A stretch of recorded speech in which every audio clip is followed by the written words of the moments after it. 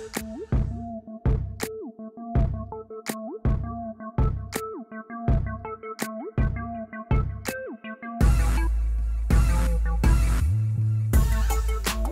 back to the Impact Lounge. You are in the number one place to be for the Impact Wrestling fan.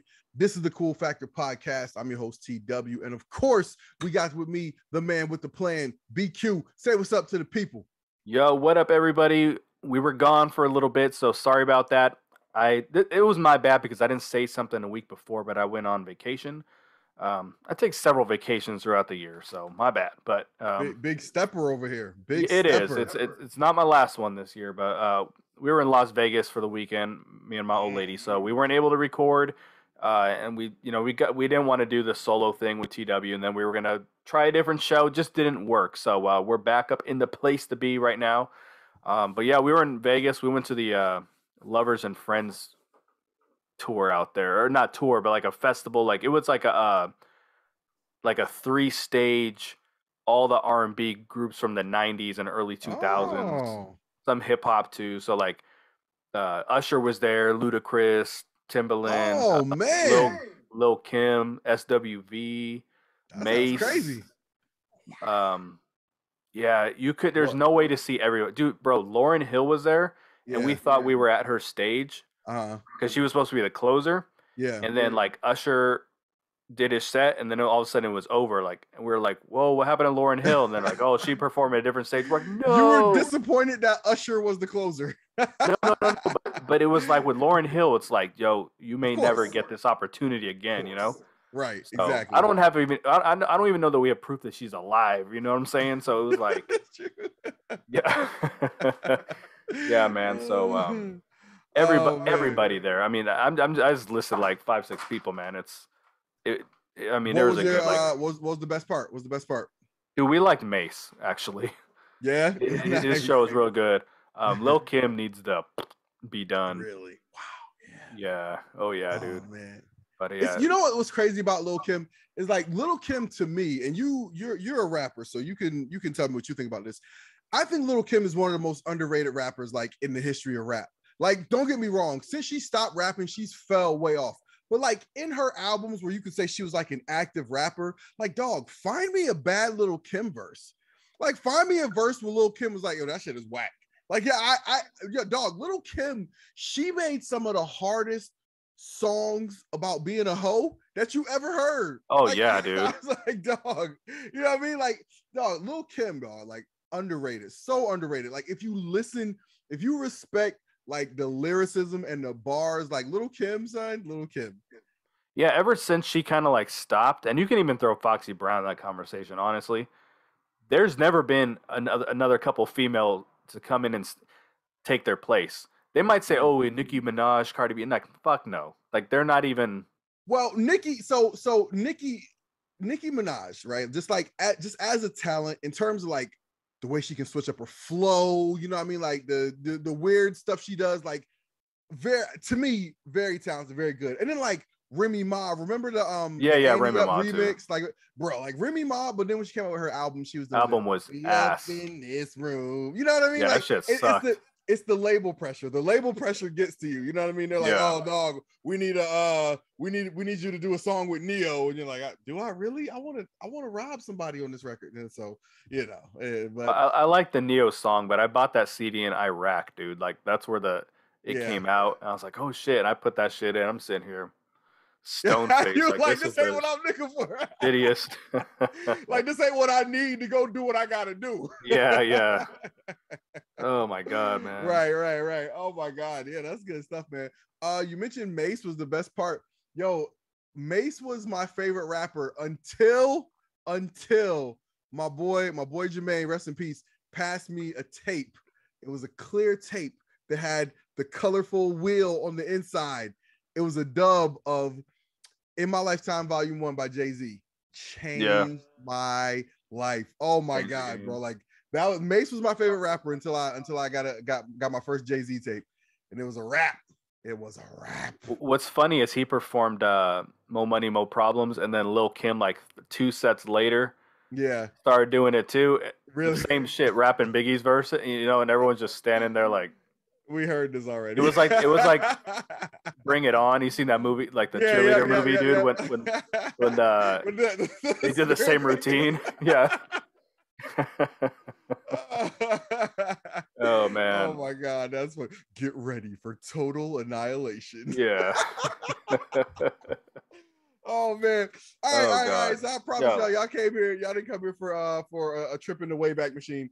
But we promised y'all some great wrestling talk, and we gonna give it to you.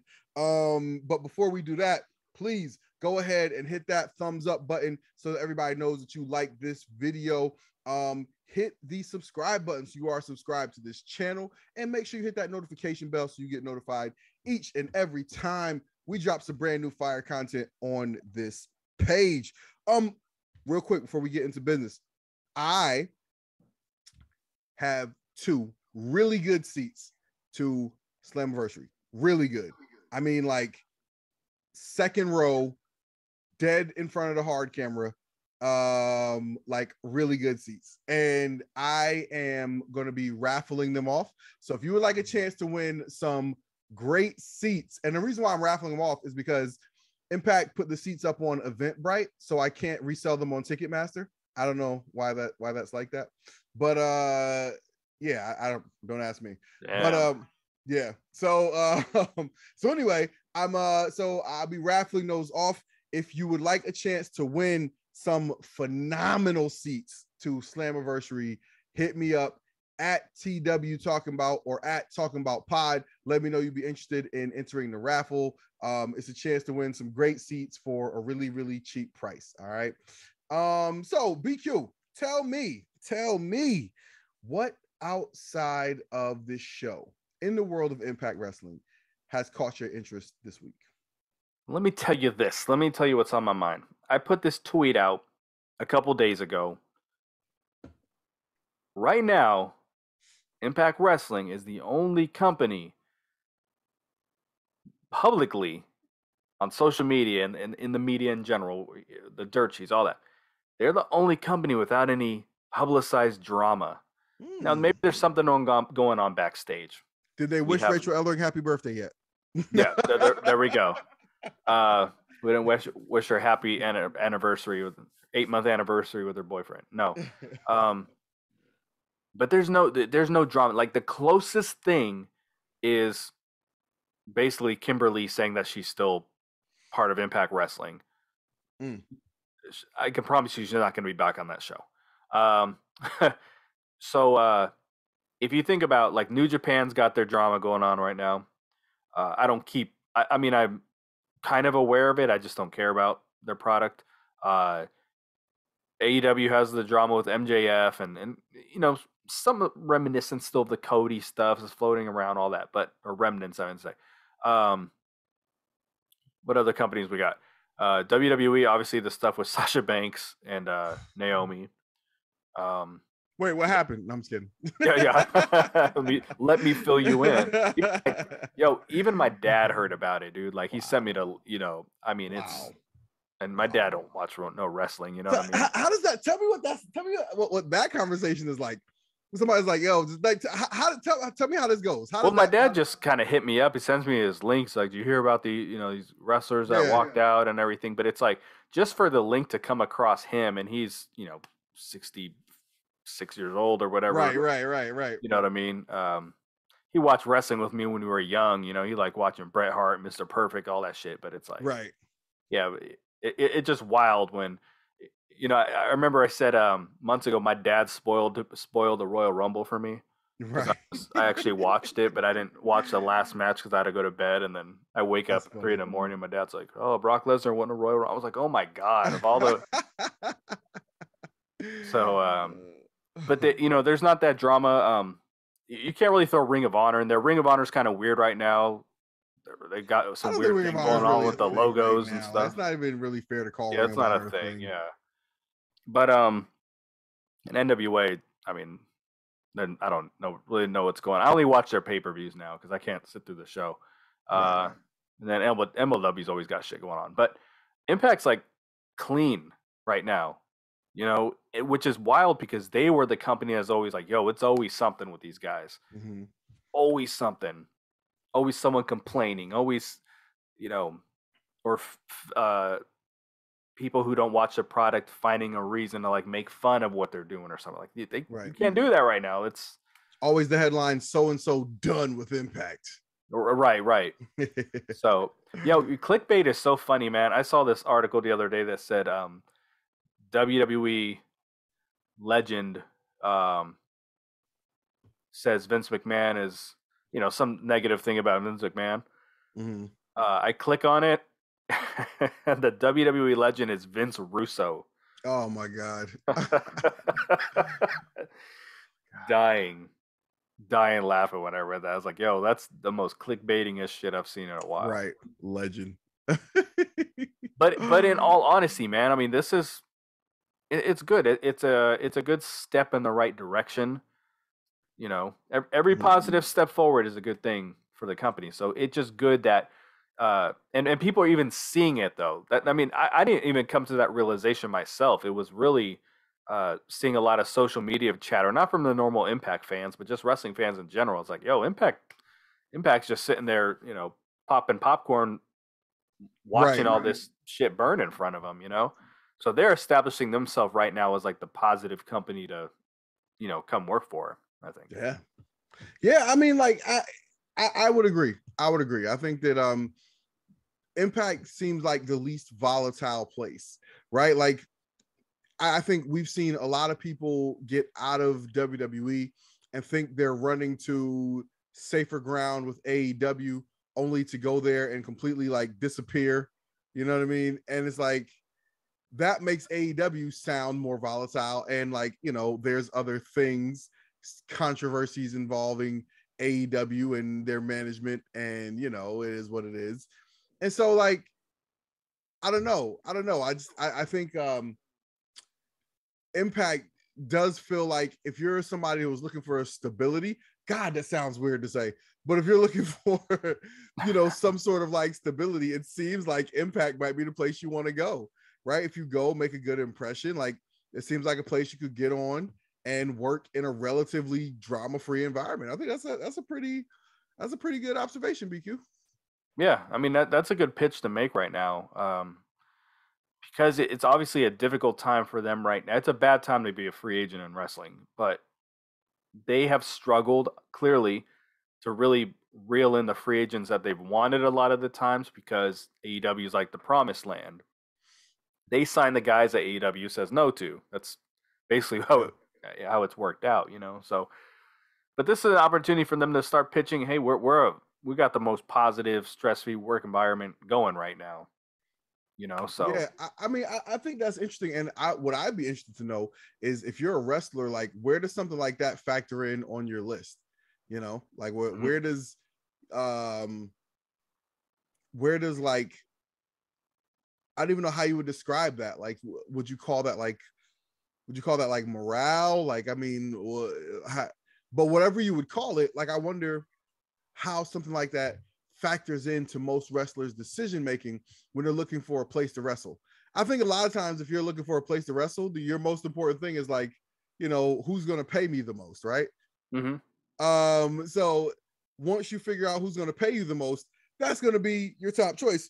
And I would think AEW is the place that's going to pay the most, right? Yeah. A lot of Impact. That's probably why they would, choose AEW first. But like, I don't know, man. I don't know.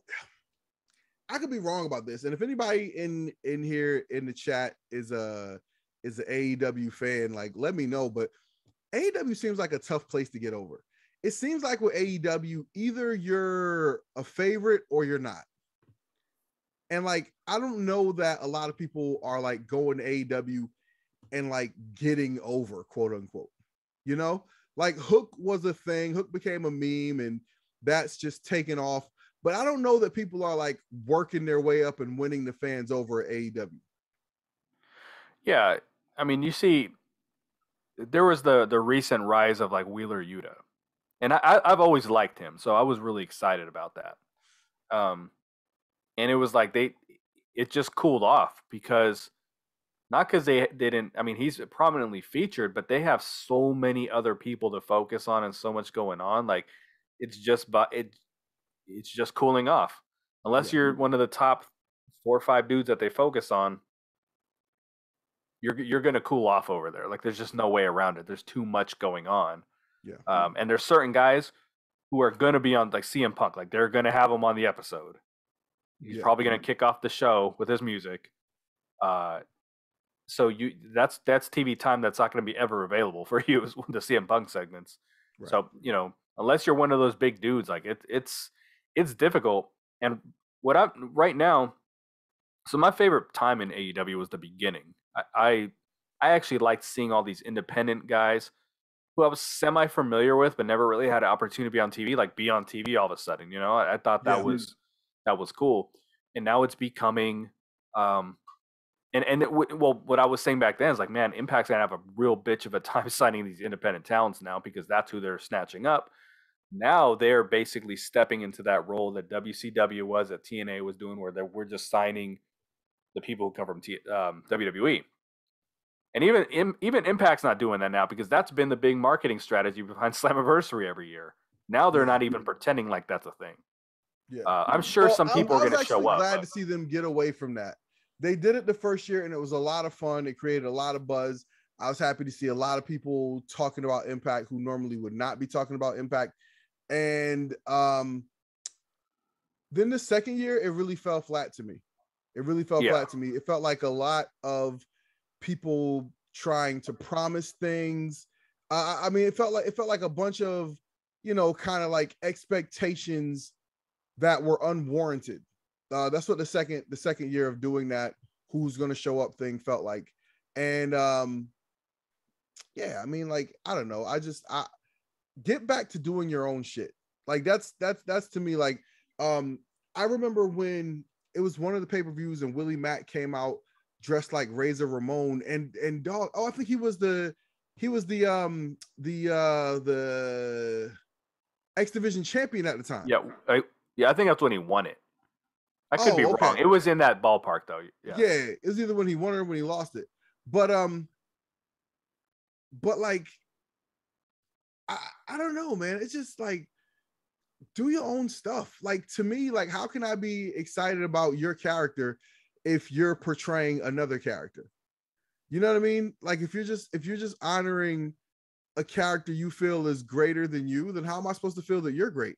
Why should I care about you and what you're doing? Yeah, and we'll turn this into the Willie Mack podcast for a sec. That's why I've always liked. I do like him, but he would go out there. He'd do the stunner. He'd do the frog splash. I'm like, why aren't you doing your own? Where's your moves? You know what I mean? That's why I've been pointing out lately everyone using the same finishers and all that. I mean, even when Mia Yim and Sami Callihan showed up at the pay-per-view, they turned off the lights for both of them. Mm-hmm. Mia Yim teases the pile driver, doesn't hit it. Sami Callihan hits the pile driver. They had the same damn finisher pretty much. So I just don't, I don't know. I'm getting into a tangent there about that, but yeah, just want to see people. My cat does this at the beginning of every episode. Like, at one point he'll calm down, but at the beginning he's like, I'm going to piss this fool off. I'm going to make as much noise as humanly possible. Why don't we give Spooky a segment and just be like, Spooky, what do you think about what they're doing with Violent by Design? Do you think they could use them better? Spooky, who should be the number one contender for Josh Alexander? Spooky, what do you think of the Undead Realm? I feel like you would fit in good with Rosemary and Decay. We need to get more Spooky in the show. Spooky was pointing out to me about Violent by Design just yesterday. We were talking about this.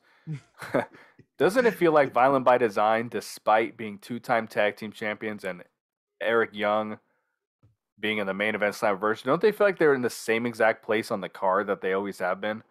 I mean, do you feel like they've been elevated from, despite having multiple title runs, I don't feel like they are any different than when they debuted as a team. You know what? I don't know. I think that this latest tag team title run kind of reestablishes them as more of a big deal. I think, like, there was this influx of like ROH talent and was his Good Brothers, Bullet Club, all these guys.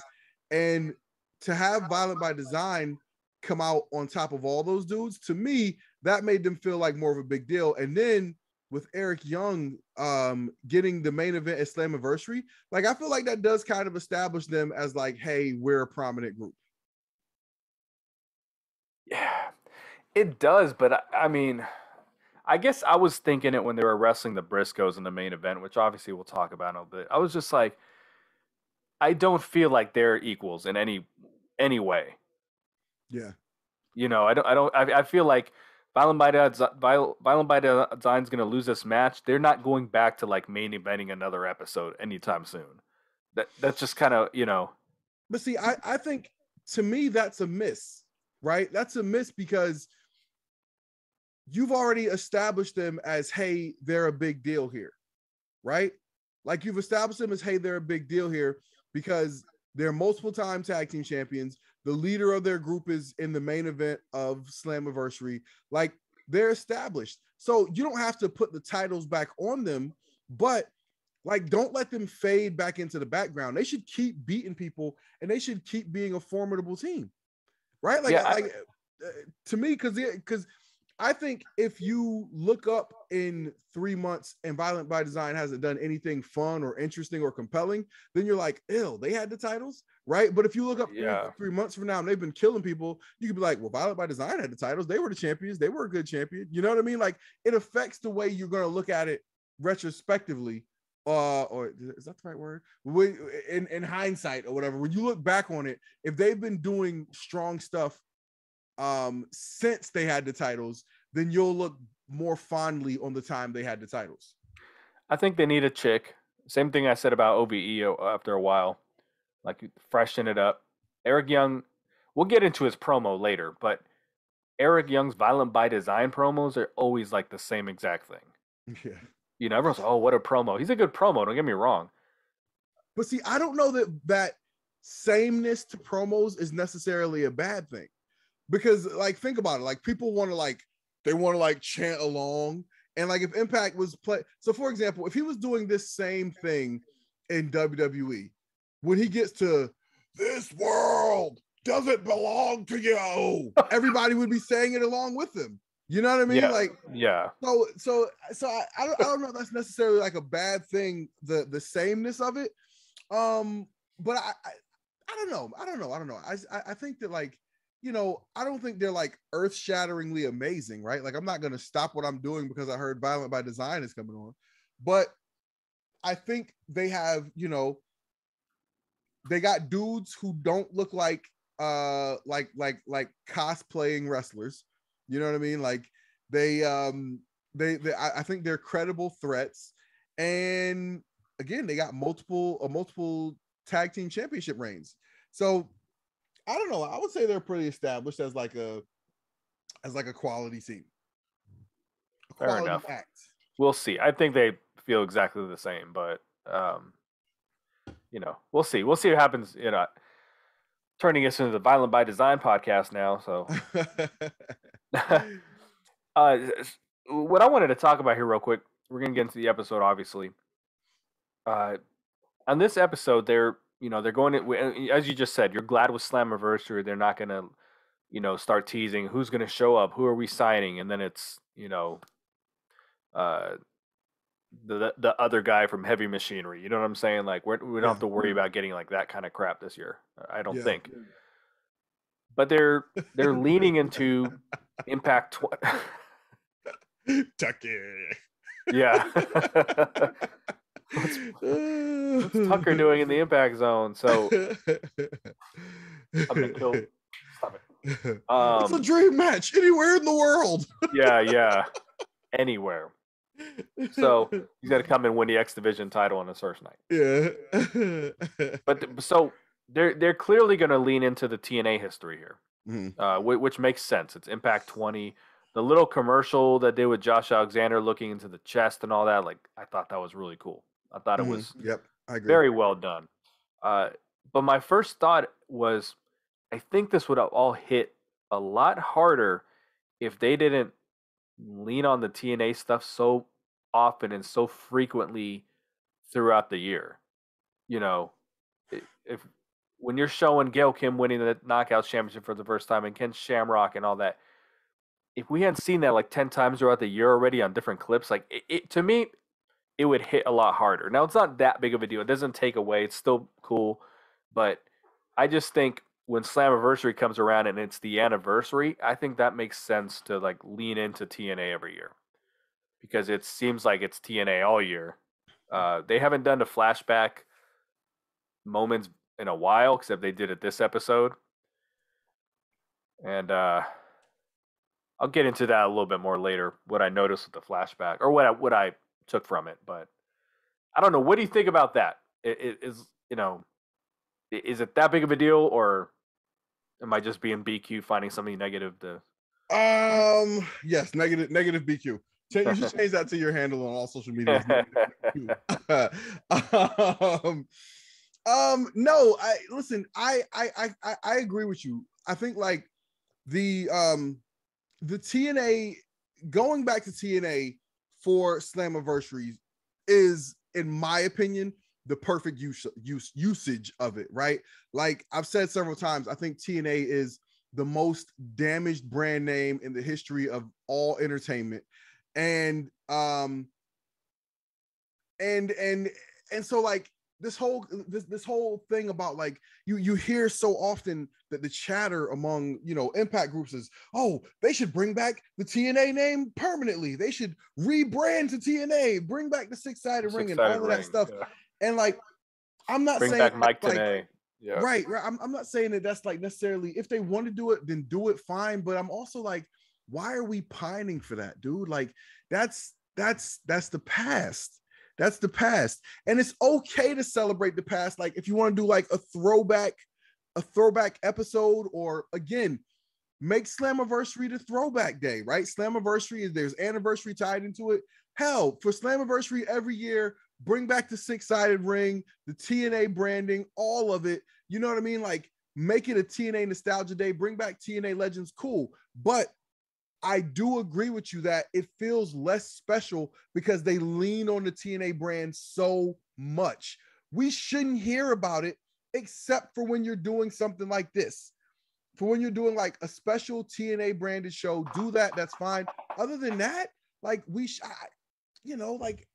again, somebody on social media was telling me, I'm being negative because I was saying how, Impact needs to do better with their digital media strategy.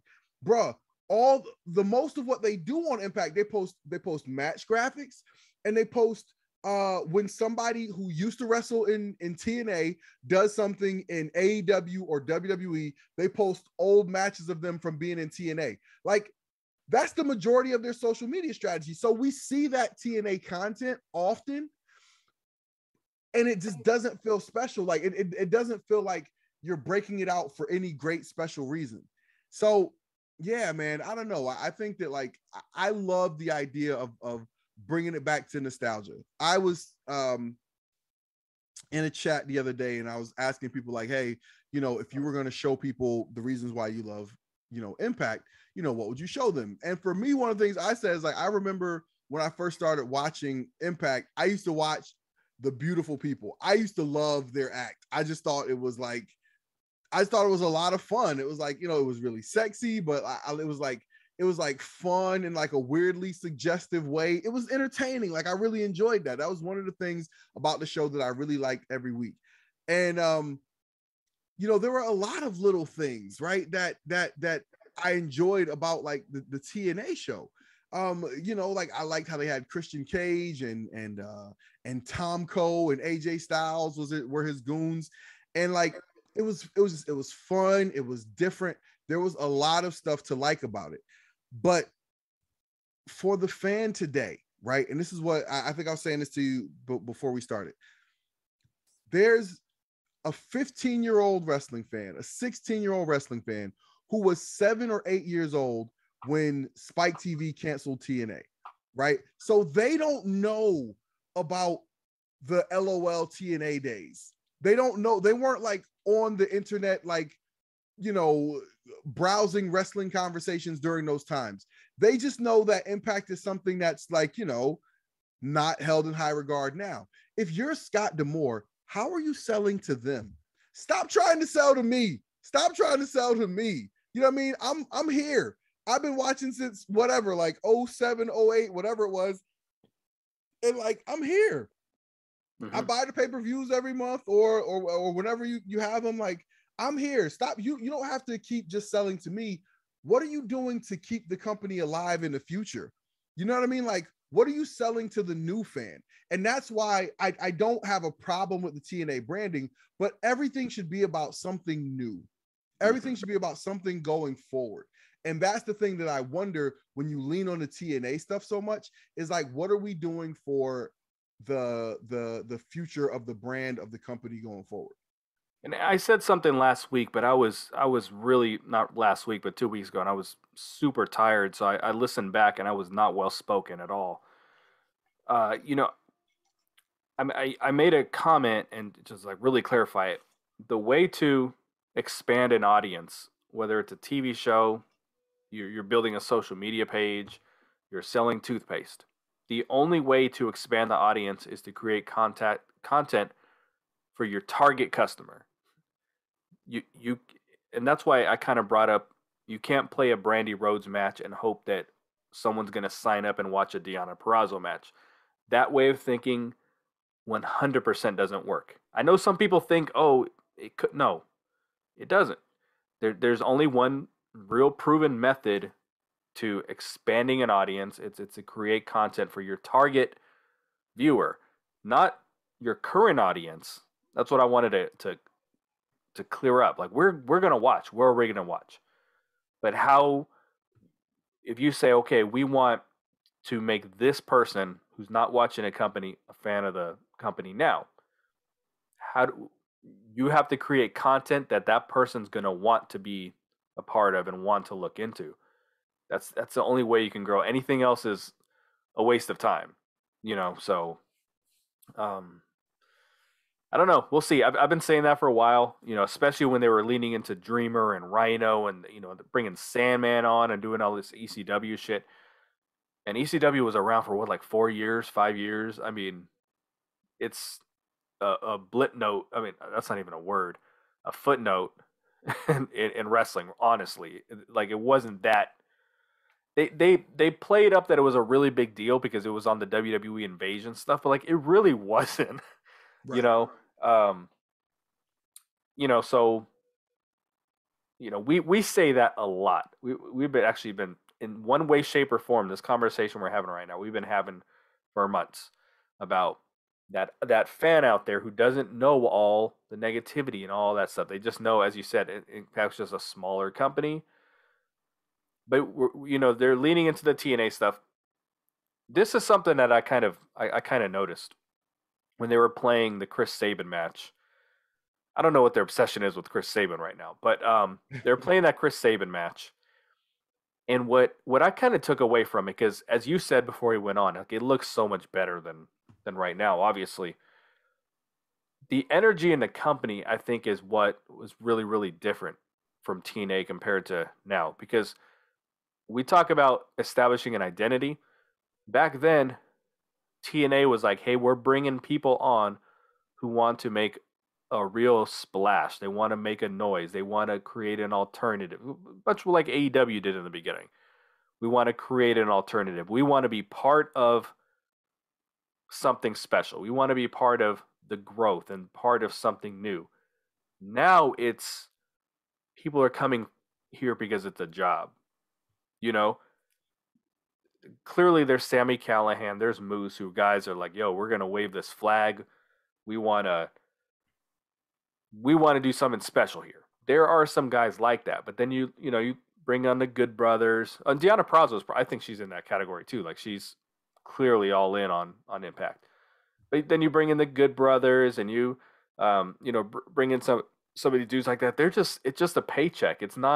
They're not like, hey, we're here to leave Impact better than when we found it. Right. So I think that's a lot of the difference in the talent that they were signing back then compared to now. And that's where you got to create a culture. If you think about, like, in the NBA, I saw this meme that was like, the Miami Heat, almost never pick in the lottery. They never even have that much, a lot of the times they don't have a lot of cap space, whatever. They are hardly ever bad. They've won multiple championships and then that team retired or broke up and then it like rebuild very quickly and Mhm. they're good again. And like now they're like probably, probably going to the NBA finals this year.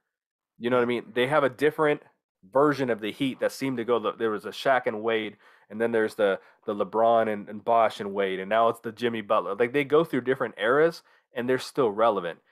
And Right. then what the meme was pointing out, the Orlando Magic, who play 6 hours away, same state, no state tax, all this shit, and they're horrible every year. And they pick at the top of the draft every year. They got the first pick this year, and they're horrible every Yep. year. Yep. And free agents, they come to the Heat because there's a culture established. They come to the Orlando Magic because it's a basketball team to play for that's going to pay them a lot of money. Right. You know what I mean? So uh, there's just you just have to establish that culture again to where, hey, you come to Impact, like let's do something special. There's a certain energy that the wrestlers need to have when they join. Like you're not just here because you need a place to work. We're going to give you a paycheck. You're happy to be here, and then you're going to leave in 6 months. And you know, you got to find that hungry player. The Heat. I mean, to go back to my basketball reference, what are they famous for?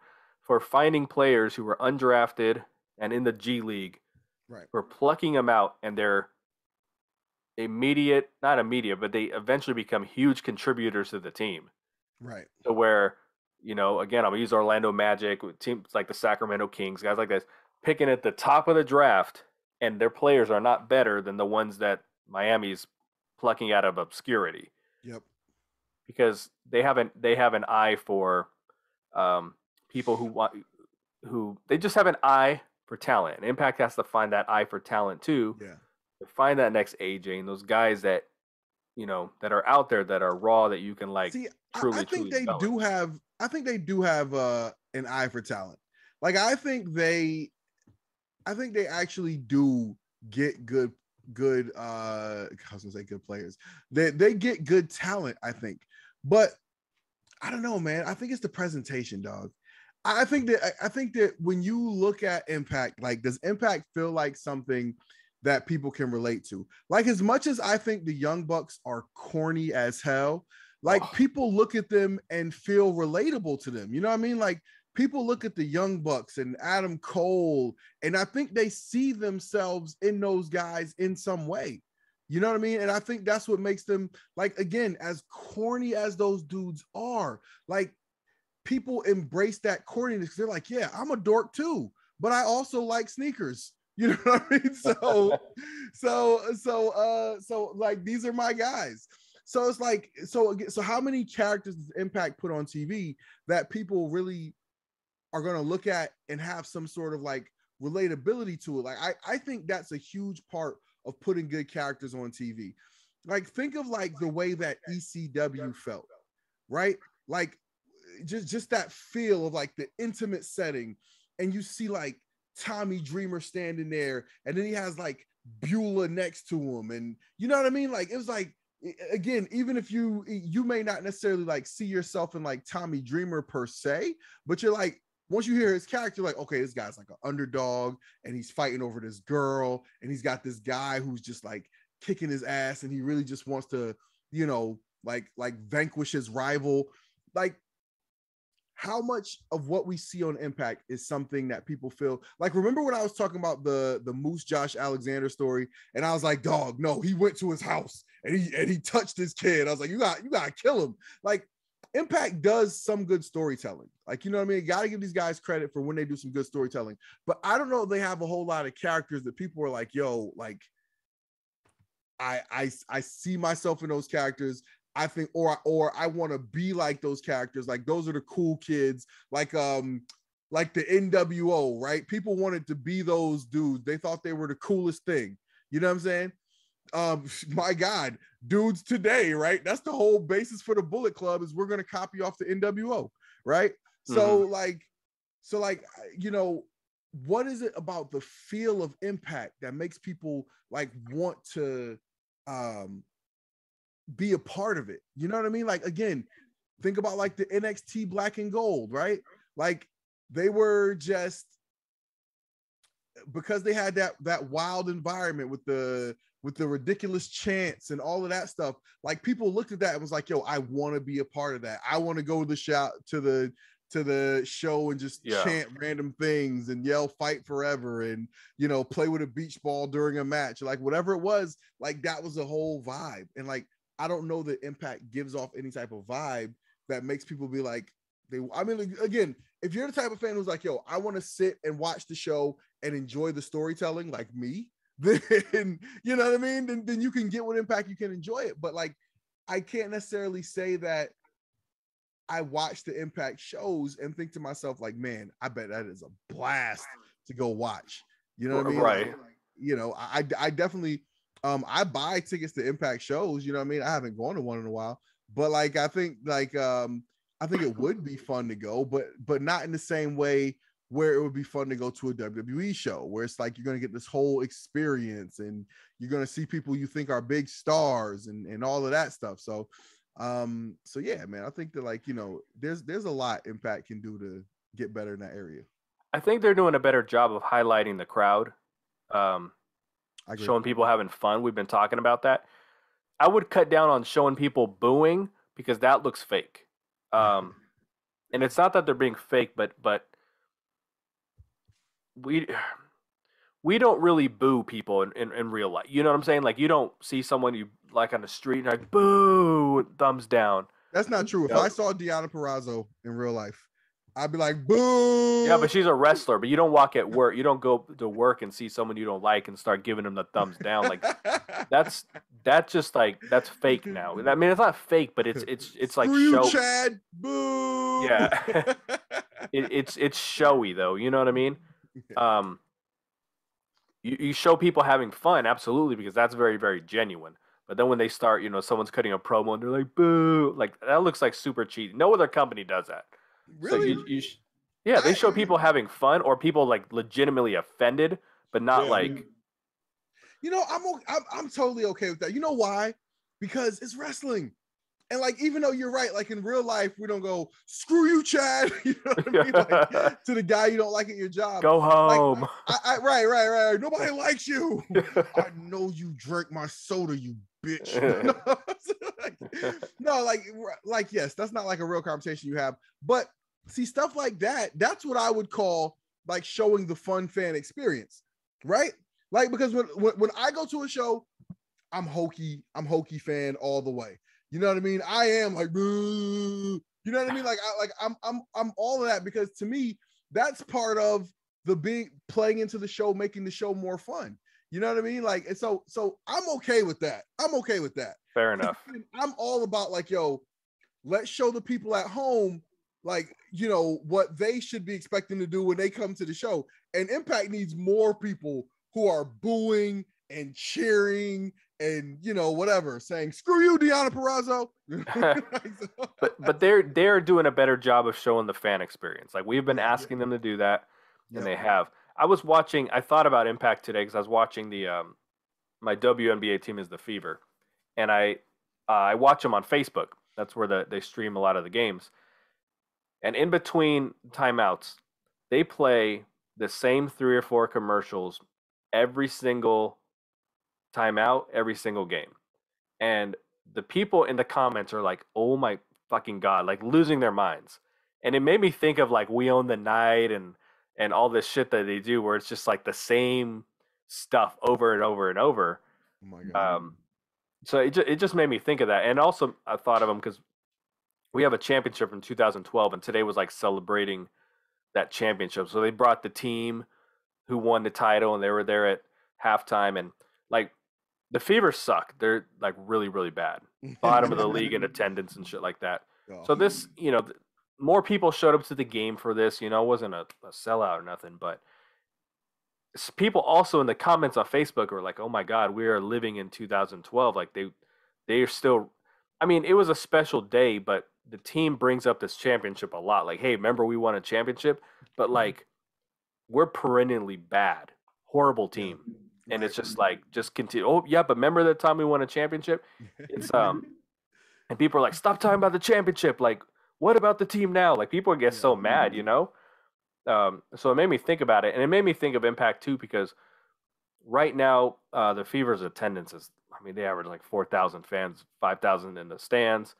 They got like an extra couple thousand today, but when they were showing the clips from the championship season, I mean, it was like sold out, standing room only arena, Wow. and that's almost what I felt. It's like we're watching Impact, and I mean, there's a lot more people there now. Don't get me wrong, but because of the way they film, it looks like there's 20 people there, and then they say, "Oh, here's this TNA stuff," and you just see all these people falling over each other. Yeah. But It's even that, a lot of that was like because of the way it was shot, right? Like, but also again, if Yeah. you're going back to like the early days or like when they first, got on Spike TV, like those crowd, that was a lot more fun, man. They put a lot more production value into those shows. They lit the crowd better. The people were more excited. They were doing more fun stuff. So like, yes, like it looks like it was a more fun, better product back then. And this goes back to what you were saying before, right? Like you got to be careful about leaning in on TNA stuff too much because people are gonna be like, well, I kind of want that instead of this. Why can't we have that? Yeah. Like I've always said, imagine if WWE was playing uh, Steamboat versus Macho Man like every 3 months, like showing clips, or Hogan slamming Andre, every other week. Like people are like, "Yo, that shit was better than what you're doing right now." Like, there's a reason you do that tastefully. You Right. know, Yeah. lean into the history and all that. And so I wanted to bring this up too, and then we're gonna get into this episode. I brought this up on Twitter. Twitter had a pretty good conversation, and we're talking about branding and all that shit all the time. So this particular, no, it's not this particular. I don't think it's this set of. I never know what the tapings anymore, but they were promoting the Citrus Brawl. So get your tickets. They're showing you the matches ahead of time and all that shit. They put out these graphics, and they're very well done. They did the Bayou one and the Mayday and all this shit. Like they've got their own style of graphic when they're selling tickets. And then all of a sudden, the ticket sales are over, the tapings happen, and they go right back to the same like tired graphics that they've been using for the last several years that they haven't switched up at all. And then there's no theme to the show. um, you know, I just feel like I don't understand why they don't lean into the themes. Like it's like the theme they come up, they make the time to come up with these cool names, which is good for the promotion of the show because you're trying to connect with the audience who lives there. It's Citrus Brawl and you got a Florida style graphic. You're doing a great job with that, but I just don't understand why those graphics don't make their way onto the episode or onto social media after, and it's almost like you're like AEW does Beach Break. It's just a fucking episode of Dynamite, but they brand it as a special television event. Yeah. It looks a little different, and people, good marketing will give you the same exact product, but it looks different, so you think you're consuming something different. Yeah. It's like, uh, Snickers making a new wrapper that catches your eye. It's the same candy bar on the inside, but people, oh, here's a new wrapper. Let me buy this. Right. So It's I don't the understand why nougat. they don't lean in. What's that? So it's the nougat. Yeah, the nougat. And I'm not saying change the ring ropes or nothing like that, but I just don't. I don't get that. I don't understand why the theme disappears and then it goes right back to feeling exactly the same. Yeah. I think it would be helpful too because it conditions the fans to know, hey, we're in a new place, we're in a new set of tapings. Yep. And fans usually get excited when the new set of tapings start, Yeah. Not so much now. Back when they used to do like 2 months at a time, you couldn't wait for that new fucking loop to start. Right. Now they happen quicker, but I just feel like that's a better way of marketing it to where it breaks it up and it's fresh every month. You know what I mean? So I think I agree with you. I think that's a problem across wrestling is the sameness from episode to episode, and I kind of hate it. You know what I mean? Like when I see like I love old episodes of or old clips of like Monday Night Raw because they used to play the New Haven Coliseum and that was like right down the street from where I lived at the time, and I used to love just like I could recognize the building, you know what I mean? But like so much of every show, right? Every Monday Night Raw, every AEW Dynamite, every Impact looks exactly the same. I would love if, like you said, like no where they're going, if at least even for the first set of tapings, the first episode of the set of tapings, if they were to have some branding that were specific to the advertising that they do, just to make it feel different. I would love if Impact would do some set changes. I would love that, man. Like just switch it up a little bit. Like go with the on maybe on one loop, go with no stage and like the Jumbotron just in the back. Or, you know, go with like you know, I used to love on WCW Halloween Havoc how they would have like the set with like the big pumpkin in the middle and the guys would walk out from like behind the pumpkin. Like I love that, man. Do something different. And I think like for WWE, I can understand a little more why they don't switch it up, because their set has to cost millions of dollars. It's like 1,000-foot, you know, LED Tron that's like the stage is also the LED. Like it's wild. But I'm like, if you're Impact, man, like just switch it up. You can switch it up a little bit. You know what I mean? Like maybe switch it up at least for the Impact Plus specials and the pay-per-views. Like give me a different set. And like that is one thing that is probably a bigger ask than most of the stuff we ask, because that does cost money. Like I'm sure you've paid your money to rent your stage and rent your Jumbotron, and you're like, okay, boom, that cost is fixed and we're good. We got this. We'll just go set up.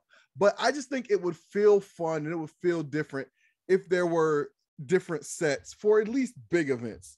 You know what I mean? Like a different ring skirt, you know, like, and Impact does, they switch up the ring rope sometimes. They do switch up the ring skirts from time to time, but like I don't know, I think a different stage set would just make it feel more fun. Give me a themed show now and then. I think that would actually feel like a lot of fun. I think it would help with the, you know, with the audience vibe. And again, another thing that I think is cyclical, I think you do that type of stuff and I think it encourages more people to come and be like, oh, this is a Halloween show, cool, we're gonna get in full costume and just act wild because it's Halloween. So I would love to see more switching up of the sets, see more of the theme of the loop, you know what I mean, in the shows. But when you're taping 8 weeks of television at a time, they can't all be citrus brawl. You know what I mean? Like, damn, again, we've been citrus brawling for 6 weeks. You know, you make a good point there, actually. Yeah, and that yeah, you don't want to have, you know, citrus brawl, but is there a way to lean into it? I mean, they have the benefit of having that Jumbotron in the back where they could put anything that they want, right? And it's the Impact screensaver every time. True. So I mean, you could just switch that up. That's a great point. No, see, that is a great point. That, man, bravo for you, because you're right. Like I was thinking of having like a whole different set, but you're right. Like you have that big stage and that set. You can decorate that some type of way. Like you said, like the citrus ball, put up the citrus brawl like theme instead of just the Impact thing. You know what I mean? Right. Yeah, I totally agree. And by the way, the venues that they play are not big enough where people need to be watching on the screen. Like everybody in the area can see the ring. You know what I mean? Like you don't have to be playing you don't have to be playing the show on the Tron. Like you're not playing an area in an arena that's so big where people can't see. Everybody can see. So I mean, like, so they don't have to just do that. They could definitely do something more creative with that Jumbotron during the show. Yeah, like, and even, you know, the Gia Miller interviews, what's the point of the screen in the background? There's like 3 screens with just Impact bouncing around all over the world. What is the, you know, you can put anything on there to just freshen up or change the lighting. It's the citrus brawl, so instead of the red, make it yellow, make it orange, whatever. Like I don't know, just freshen it up. There's so many little strategies used in media that freshen shit up. Like what did WWE start doing several years ago? I don't know if they still do it.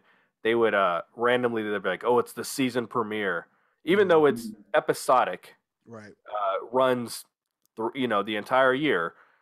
There's no off season. They'll have an episode. They're like, "Hey, next week is the season premiere." It's the same fucking shit that you've been watching. There's no different. No one's showing up. There's no surprises.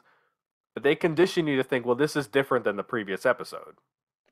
So then people will tune in. So there's those little things you can do. Yeah. We should get into this episode though. Yeah. I do want to point out that it was the viewership was 119K. It was down from 125, but it's the first time it cracked the Showbuzz top 100, even though viewership was down. So that's a good thing. We want to see viewership go up because we pointed out before, like on Pop TV, they were doing 300,000 people on average. At the time, people were like, "Oh, that's really low. Like this is fucking low." Do we know what does the most viewers on Access TV? They always say Impact does. By far, they say Impact by far. Yikes! Yeah, that's rough. No, because I was curious, like if Access TV has something else that's doing a lot of viewers, like Impact should be trying to co-promote with whatever that is that's doing that. But like, yikes, man! Not that 119,000 is bad. Like, I don't have anything that 119,000 people are consuming every week. Right. So I mean, like, it's not terrible, but I mean, like, man, like, it makes sense now though, like having a network with more visibility, like just how that helps. Because apparently it's not a station that people watch for anything. You know what I mean? Like if you were going, even if people were not that into Impact Wrestling, if Impact Wrestling was on TNT, they'd be doing 500,000 viewers at least. You know what I mean? They just would be, because people are just watching TNT, and TNT is on so many cable systems that, as I remember Eric Bischoff went on a whole soliloquy about how people don't flip channels. That's bullshit. People flip channels, and people would be flipping channels or flipping through their guide and see something called wrestling, and they would stop and take a look because people are interested in wrestling. You know what I mean? And so if Impact Wrestling was on like a network with more exposure like that, like, they should try to find like what network has that much distribution that they could possibly get back into more homes, because like, it's just, again, like, they got a good product right now, man. You know what I mean? I think, and so many people are talking about Impact in more of a positive way right now. Now, don't get me wrong. If WWE put Monday Night Raw on Access TV, they would still do 1 million plus. They would, because there's just more interest in it. You'd have more people calling up their cable system demanding that you put Access TV in my package. You know what I mean? Yeah. It would work better. But I mean, like, in the case of Impact, like, they need to be in front of more eyes, man. They need to be where they can be found a little better. So, I mean, just because you mentioned, I just had to say that since you mentioned like the viewership, like, it just made me curious. Like, if a lot of people like to try and draw the correlation of like, Impact's not doing great viewership, so Impact's not good, and it's just not. Anybody who watches it will tell you it's just not the truth. Right, and unfortunately, we do want to see, even if it's 1, 2, 3, 4,000, we do want to see it trend up, but these numbers are still low, and people consume differently, but I mean, YouTube Insiders, it's 10,000 people watching on there. It's not like there's another 100,000. You know what I mean? So it's and obviously more people DVR. We know I DVR it. I don't ever watch it live. I say that all the time. So but that number is still like fucking low. Like, I just brought up the WNBA earlier. Like, they always say no one watches the WNBA. The WNBA national games have 500,000 people watching. Maybe that's not what other sports do, but that's 5 times what Impact's doing.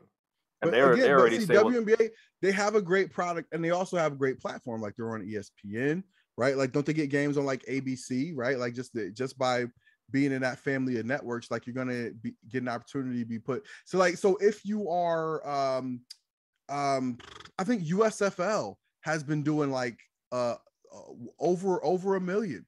You Yeah, know what they've I been mean? doing well. And they're spread between like 2 or 3 different networks.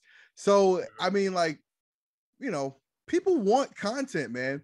People want content. You just got to put it somewhere where it's visible and you got to promote it, you know? Yeah, and that's why, I've been talking a lot about the YouTube Insider thing, Ultimate Insider. They don't let us know on the episode. I've been waiting for that episode to be like, hey, this is what you pay for it. This is what you get. This is the value you receive if you choose to do this. I haven't seen them do that.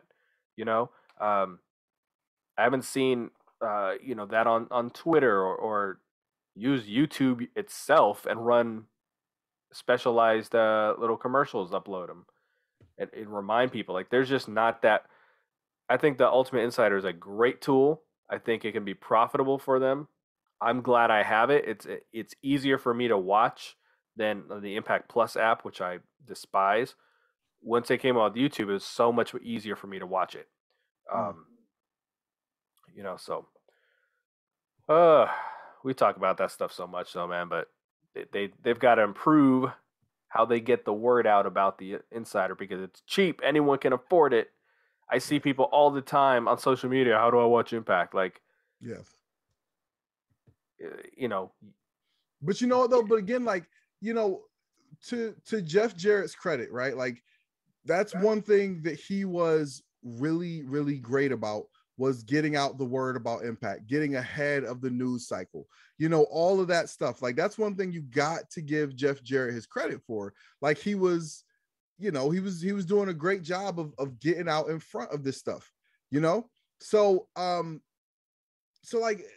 again, if you're Impact, right, like you said, like, you know, that there's a running joke out there that nobody knows how to find the show, that it's on a more and more obscure network every year. Like, you understand that that's the joke that's out there about your product. It's up to you to change that. You know what I mean? Like, it's up to you to change that. And like, if you think it's just going to change by just putting on good shows, it's not. It's not. Like, even AEW is not growing their audience. Like, this idea that you are just gonna keep your audience happy and your show's gonna grow that way, it doesn't work like that. You gotta like blitz and go out of your way, above and beyond.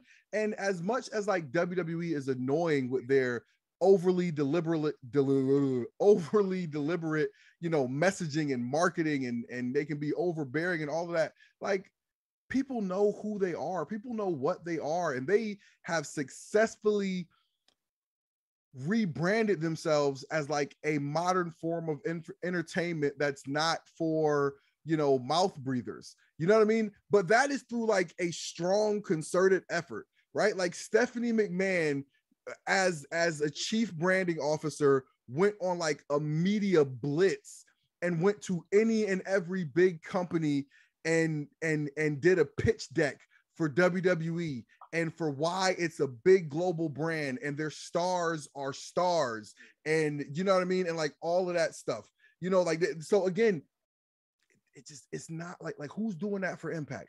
You know what I mean? Who does Impact have going out there, you know, like, just I don't know if rehabbing is even the right word, but like actually building up their brand name? Who do they have out there doing that? You know, so I'm just saying, you know, you can't just sit around and hope that your audience is going to grow and that, you know, the good word is going to spread. It's because it's not. You got to actually push that narrative. And so I think if Impact wants to, you know, grow the audience, you know, make more money, get on a better TV network, you know, a better streaming deal, all of that, you got to push the narrative, man. And just like you said, like, they don't even push the YouTube Insider.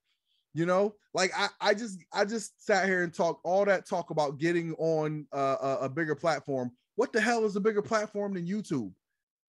You know what I mean? They should be attacking that like crazy. You're on YouTube. Who doesn't have YouTube? Everybody has YouTube. You know, so like, you know, I mean, the stuff that's on YouTube doing wild, crazy numbers, you know, like millions and millions and millions of views. There's no excuse. And we don't ever see them push or promote their YouTube Insider on on the show. So that's on them, though. You know what I mean? It ain't affecting my bottom line, but it's just it's something they could do better. It's just something they could do better. Yeah, sorry clearly. to all everybody out there being negative. Me and negative BQ being negative. Yeah, but as far as this episode goes, I thought the show was good. I didn't like the way it looked. I'm not talking about the color correction, all that shit. Like on my TV, it was not clear. The episode was not crisp. I felt like I was watching something in standard definition. I have very little experience with HD and like video editing and stuff. I do have experience in it. It's very little though. So my gut is that it's not the cameras. I really think it's. We've talked about this before. I think it's the exporting because exporting an HD file takes. I mean, for a 2-hour episode, probably takes days. Yeah. It probably takes at least a day. It's probably multiple days. I just feel they're like, oh, we don't have that time, which is weird because the show is edited so like the same exact way every time. Like like I don't know. I didn't think it looked good. I'll just say that. Just as far as just wasn't like crisp.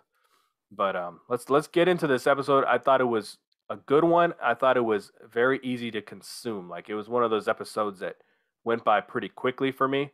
The main event showed up before I knew it.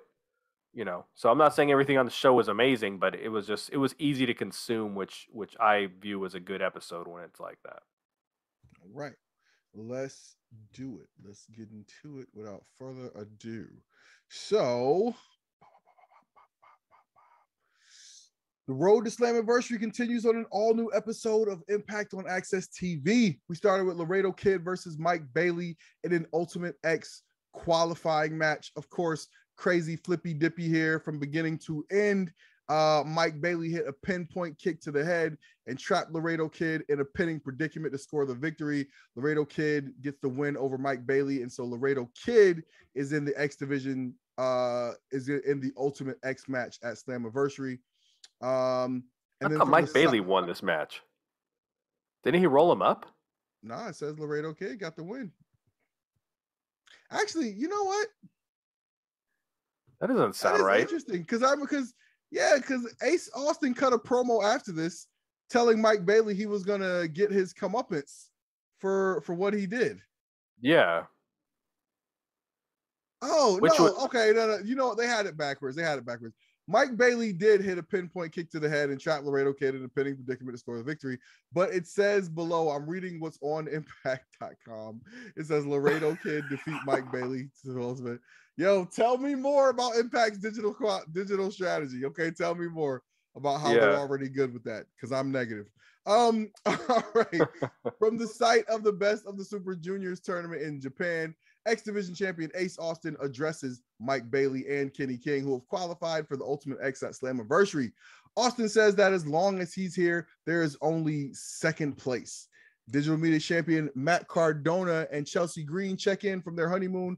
Cardona questions why Rich Swann challenged him for the digital media title. Let me cut you off so we can talk about this real quick with the opening match. So first of all, match was a lot of fun. I thought it was very classic X Division. So I enjoyed watching it. Did they communicate at any? So I didn't watch last week's episode because I was out of town. I do want to watch it because I want to see the Kenny King and Chris Bay. I want to see Alicia and Giselle team together. So I want to see the episode. I just haven't. Did they communicate at all, whether it was last week or if I missed it this episode, that this was for a qualifier for the Ultimate X? Because I only heard at the very end when I think Laredo Kid was going for a pin, and Tom was like, to go to Slammiversary Ultimate X, and I'm like, again, because I didn't watch last week, I didn't know it was a qualifying match. I had no clue. It was communicated at some point because I definitely knew it was a Ultimate X qualifier. Okay, fair enough. Yeah. And I've unfollowed all their social media, dude.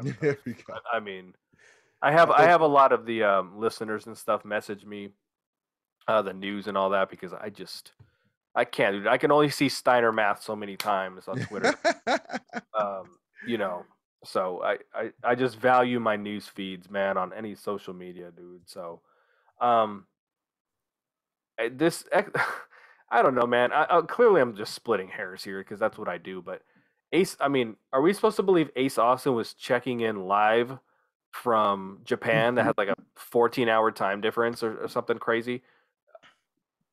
I Like mean, the maybe minute the not. match was over, the minute the match was over, like they got a Right. video from Ace Austin, I which is mean, I'm not like I don't know.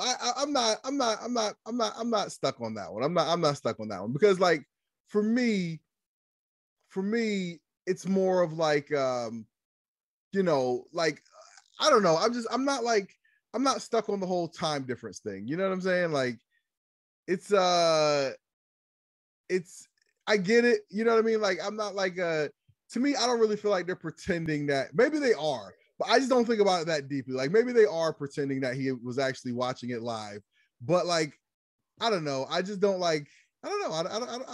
I don't think that deeply into it. Like to me, it's like okay, yes, I get it, but I listen to so much. good. I listen to so much Jim Cornette now, man. Like that's just something he would point out. So, And he's not wrong, and you're not wrong. Like yeah. if you really think about it, you're like, yeah, that's kind of ridiculous. But I just don't think about it. That's what it is. I just don't think about it. Yeah. I choose to ignore it. I'm willfully ignorant. I guess just because I've been deployed so many times and I've had like 12, 13, 14-hour time differences, you feel like you're in a completely different planet than the people in the United States, let alone know what they're doing at that exact moment. Like, so that's why I guess it stood out to me because I'm just like, right. you know, we're watching Best of Super Juniors at 3 a.m. here and shit like that, but he's watching Impact with us. Right. So, oh man. So yeah, continue about with Cardona and all that. All right. So digital media champion Matt Cardona and Chelsea Green check in from their honeymoon. Cardona questions why Rich Swann challenged him for the digital media title when he's not even in the United States and says that he hasn't earned an opportunity. Meanwhile, Green declares victory in the first ever Queen of the Mountain match at Slammiversary, but says she won't be watching tonight's 6 Knockouts tag. All right. Knockouts champion Tasha Steelz, Savannah Evans, and Deonna Purrazzo versus AAA Reina de Reinas champion Taya Valkyrie, Mia Yim, and Jordan Grace. Momentum is up for grabs. That's what's on the line here. Momentum. As Mia Yim makes her Impact in-ring return, champions square off in the opening moments as Valkyrie hits a modified Blue Thunder Bomb on Tasha Steelz. Grace continues the assault with a delayed vertical jackhammer. Evans baits Valkyrie and Yim into the ring, causing a distraction, which allows Evans to blindside Grace. Moments later, Grace hits a swinging slam on Steelz to create separation. Yim enters the match with a burst of speed and plants Steelz with a sit-down power bomb, and then she like twerked on her. It was funny. The match begins to break down as everyone gets involved. Valkyrie hits pandemonium on Evans, followed by Eat Defeat from Mia Yim to score the victory. So the good guys get the win. What'd you think? Did you have any thoughts on this one? I love Eat Defeat. Like that, I've always loved that move from Gail Kim. Mia Yim doesn't do it as smooth. Like it wasn't, but I liked her doing it, especially because I really had no interest in another pile driver in Impact. So I hope she, continues to use that. I kind of wrote down here. This is a very like star-studded match. Like you see a match like this, and you're like, Deonna comes out, and Mia, and Taya, and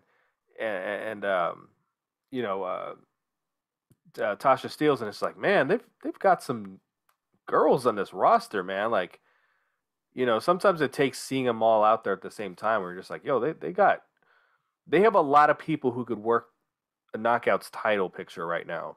Where a year ago they didn't. It was just like, oh my God, who are they gonna shoehorn into this just to have a challenger? So I enjoyed the match. One thing I kind of picked up on, Mia Yim gets the final entrance in a match with two world champions. So they have established like she's the biggest name in this match in our eyes because she's freshest from WWE.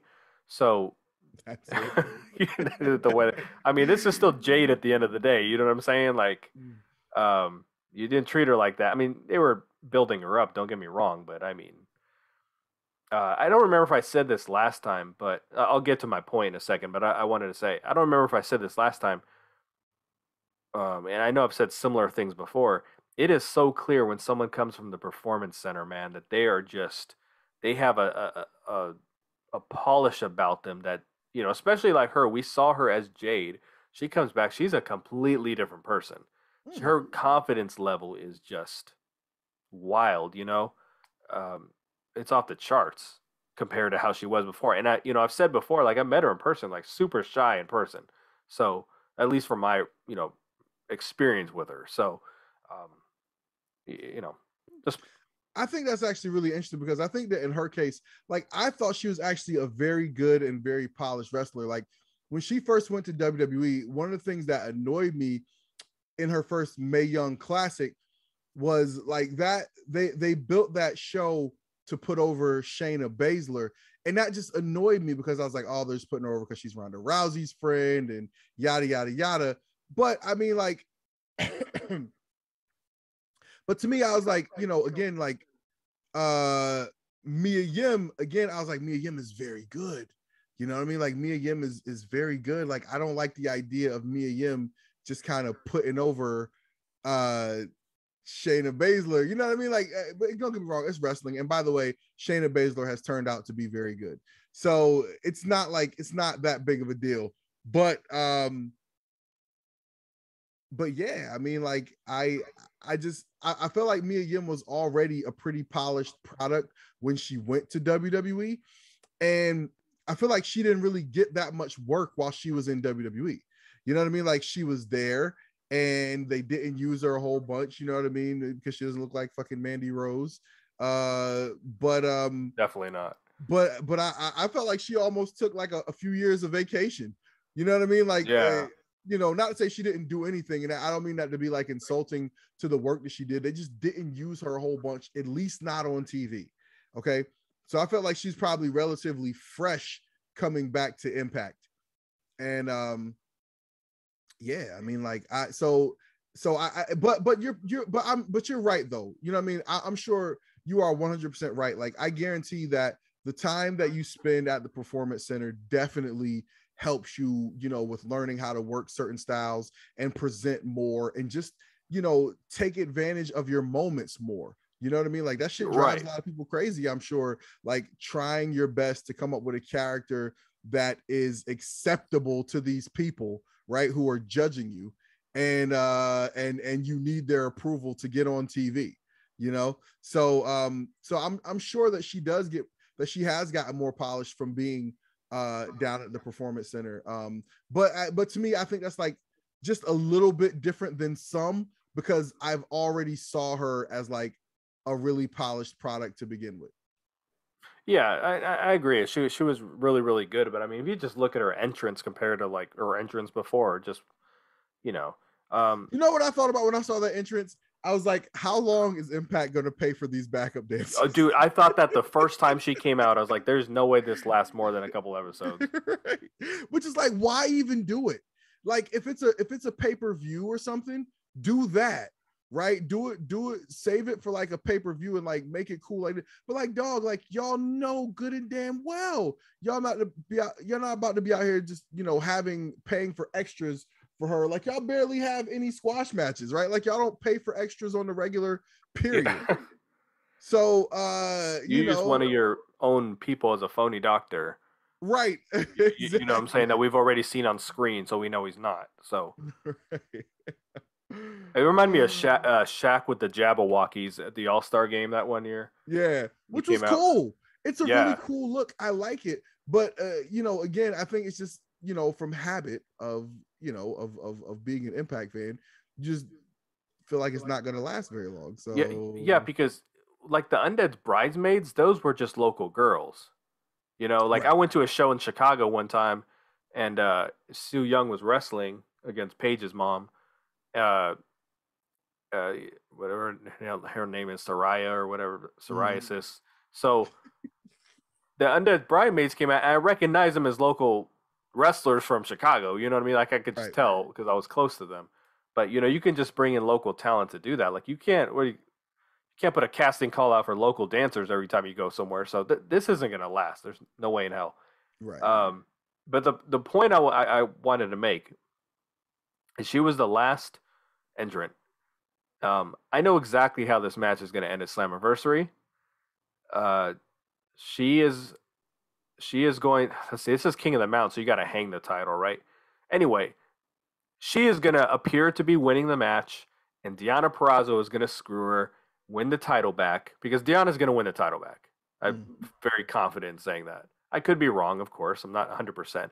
I'm very confident in saying, there's certain wrestlers who you have a small period of time where they don't have a belt, but they're going to need one back at some point, like pretty soon. You can't keep it off them too long. And she lost her other titles. Like, she's going to win it back. One thing I know is Tasha Steelz is not leaving with that belt. That I can bet my nuts on. But but I'm very confident in saying that Mia Yim is going to appear to win, because most of these matches end very similar. She's going to appear to win the match, but Deonna Purrazzo is going to get one up on her. She's going to win the match, and then they're going to set up Deonna versus Mia Yim versus Slammiversary. Bound for Glory. It feels that way. But it also feels like they have a really good female roster right now. I think you were mentioning this, but like as that match was ending and all the baby faces were kind of standing there, with their hands raised up, my first thought was like, man, this is a really good women's roster right now. Yeah. I was like, dog, like there's some good matches here. Like they got to figure out, how to get some good action out of this, man. I think, Impact needs to just really make a commitment to pushing what they want this Knockouts division to be. Because I just, I don't know, man. I just like, they got a lot of talent there on the women's roster right now. And if they want to, they can, through this group, they can put together some bangers, man. They can put together some banger matches, like do it tournament style, like just, give them time, man. Give them time to do the character work.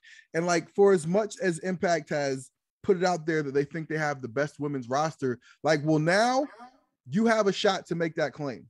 Yeah, you can prove it now. But between Mia Yim and Taya and Jordan and Deonna, like, you got a chance, man, to have like just those 4 women that I just named out there putting on some great matches with all people. And by the way, like, I feel like we haven't really seen it enough, but Tenille Dashwood can freaking work, dog. She can work. And I think that like maybe she hasn't gotten that much of a feature spot, so she hasn't like felt invested enough in it. But I still remember when she switched to being like Evil Emma in her last ditch run in WWE, and I was like, dog, this is so incredible. Good. This is so good. And so, I mean, look, man, they got a shot. It's just all about what they want to do. It's all about what they want to do. And I mean, like, I don't know. You got to commit to doing something with the tag team titles or get rid of them. You know what I mean? Like, commit, make, you got to have 3 to 4 teams rotating at a time and like really, be out there having matches, where there's some credible stories going on about who's contending for the title. Otherwise, dissolve the tag team thing and just focus on having like good individual knockouts matches, because they got the people to do it, man. They got the people to do it. I think like this can be like, there's certain pictures that float around that you'll see where like after a pay-per-view, all the knockouts will get together and like take a picture. And there's like snapshots of like different eras of the knockouts. You know what I mean? Like you'll see there's like where there was a good one I saw on Allison Kay's page where it was just like, all the knockouts who were there at this one particular time. And I was like, oh man, I was just like, that was a really good group. And then you see like another good group. And it's like, you'll have like these good groups of knockouts at a certain time. And right now they got a chance, with this group they have right here to just be putting on some bangers. So ball is in your court, Impact, but I'm here for it. I think they have to avoid the temptation. I understand with the Queen of the Mountain match, but I think they have to avoid the temptation of like, okay, Bound for Glory is going to roll around, so we're going to find a way to have a freaking 6-pack knockout match, 5-way. fuck fest. I'm sorry, I should not use that using the females, but they have to fight that urge because the roster now is so deep and talented. Like this is that opportunity now. Like what individual feuds can we create from this? Not make everything about the title. Like what feuds can we really put together here that don't have to do with the Knockouts Championship? Like, that's why I got really excited for a second. Lady Frost and Giselle Shaw had something going, and they were at the bottom of the roster. And on all honesty, but it's like we get so little that feuds they don't have to do with a belt or isn't part of the Undead Realm. You know, right. And by the way, like I think they have an opportunity now to break up Lady Frost and Giselle Shaw and have them work with Rosemary, work with Havoc, work with Tenille, work with Madison, and like get some good matches on the books. Like to me, I look at both of them like I had never seen either of them before, so I look at them like they're rookies, but very talented. And by putting them two together, like when they first get in the door, I'm like, who am I supposed to root for? I don't know either of these people. You know what I mean? I don't know either of these people, but I love some of the stuff Lady Frost does. Like Giselle Shaw, she looks like she can do some stuff. And so like, again, they should always be building towards the future, right? So like while they have these rosters, right? Like Lady Frost and Giselle Shaw should be building up to a big match with one of your big names, right? With a Mia Yim or with a Taya, you know what I mean? So like, but again, it's all about like if you want them to be enhancement talents, because when you have new talent like that, they can very quickly become irrelevant or somebody to watch based on what you do with them. And they're still in that phase right now where we're trying to decide if they're irrelevant or somebody to watch. And so I don't know, man. Like to me, it makes sense. All you gotta do is put in the time, give them the TV time, give them the match time, let us see them, promote them, and so we can grow to like them. Like you got a new talent that, like, it's like in the NFL, right? You want to win while you have your quarterback on his rookie contract, right? Like Giselle Shaw and Lady Frost presumably are on their rookie contracts, right? Right. Like right. They're not commanding a big deal. So now is the time to build them up. You know what I mean? Build them up. So, I think they got a great chance right now with a mix of vets, people we know, and people we're getting to know to do something real special with the knockouts. Clip that off and circulate it. Let's go. Knockouts. All right. So it's time for another edition of Locker Room Talk. With the Knockouts World Tag Team Champions, The Influence, Tenille Dashwood and Madison Rayne reflect on their victory over Giselle Shaw and Alicia last week when they're joined by their co-host Johnny Swinger and his new protege Zicky Dice. Moments later, Rosemary and Havoc interrupt and remind The Influence that they've never beaten them for the Knockouts World Tag Team titles. The Battle of the Futures is now as Chris Sabin challenges Frankie Kazarian to a match next Thursdays. Let me say about Locker Room Talk, man. First of all, they keep doing this horrible editing when you put the logo right over her face.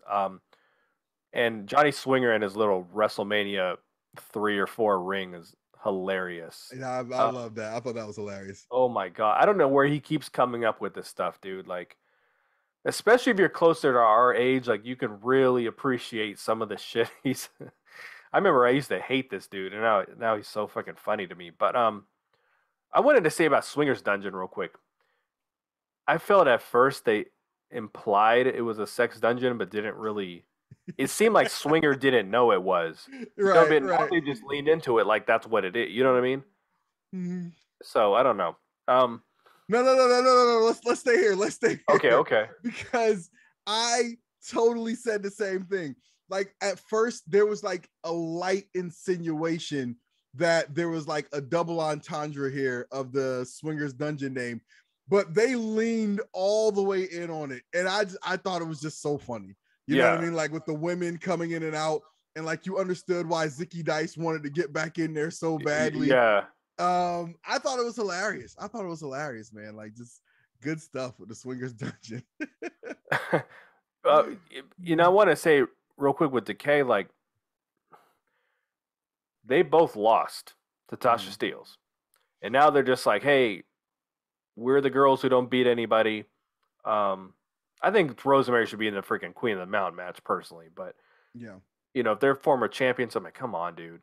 But they both lost to the same person, and now they're like, hey, we want title shots because we earned them. We haven't won a match in 3 months, but we want title shots. Right. And then they want Havoc to go fight. We'll get into this too. We'll get into that, but I think Decay is in a really tough spot, man. Someone told me the other day when I said my son was saying that Under the Realm was cheesy. He's like, well, it's supposed to be cheesy. I'm like, but how does that benefit them? How does that benefit the show that they're doing some that Decay is corny? Like, right. How does that help them? I don't get that. That's what I'm not understanding.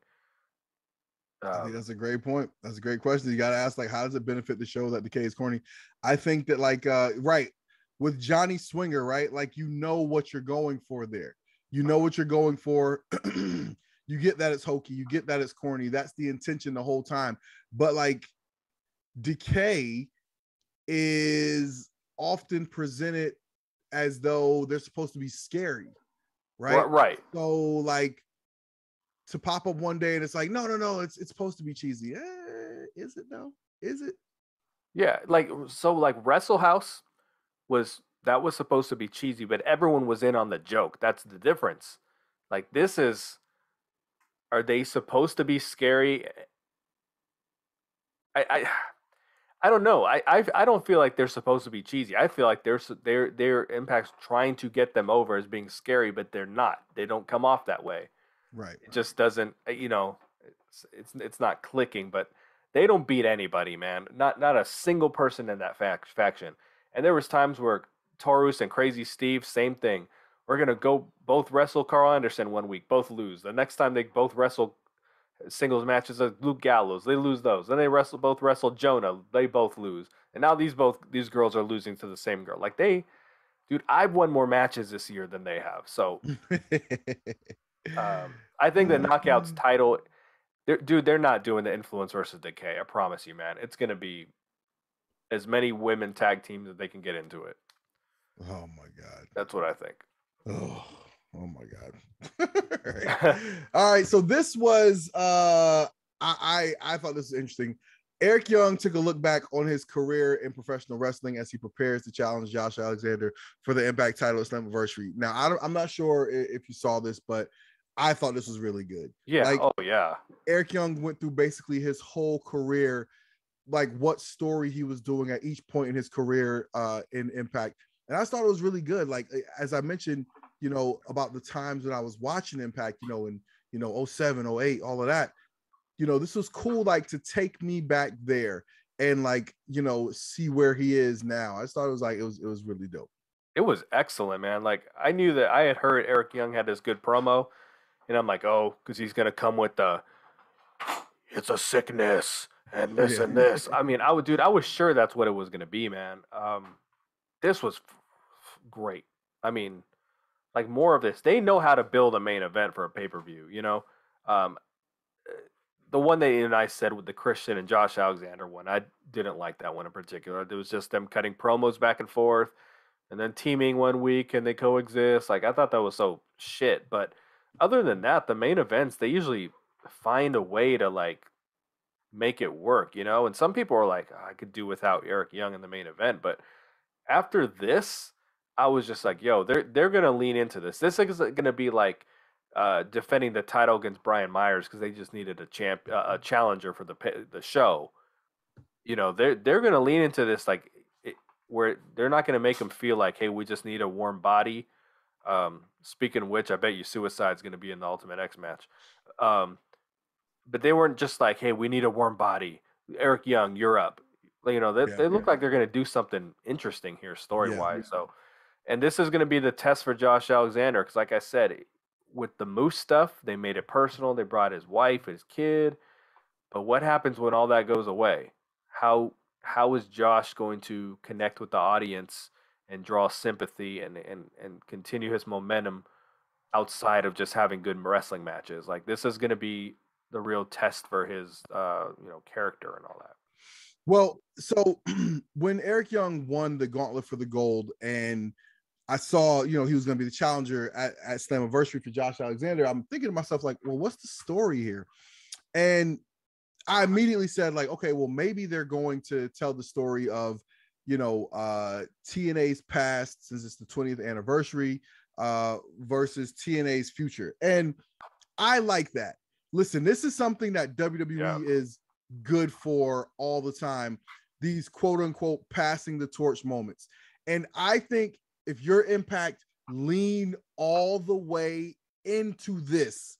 Lean all the way into this. By the time we get to Slammiversary, the people who watch this show should be convinced that Eric Young is the greatest thing ever produced by TNA, and that he still has 100 years in the wrestling business to go, and that if Josh Alexander doesn't win this match, his career is a fluke and he's ruined. Like, that's what you need to convince all of us of leading into this match. Like, again, WWE does this all the time. John Cena versus Roman Reigns at SummerSlam. They're planning, it's rumored they're planning The Rock versus Roman Reigns for next year's WrestleMania. Like, there's no doubt or any question who was going to win either of those matches, but they do a great job of selling it like, yo, you have all this history with this person, and this is the person who's going to take us into the future, but they can't take us into the future unless they get past this this icon of yesteryear, and this person is so important to the history of this company and so critical to the company going forward that they're just here to hold down this person who's trying to take over.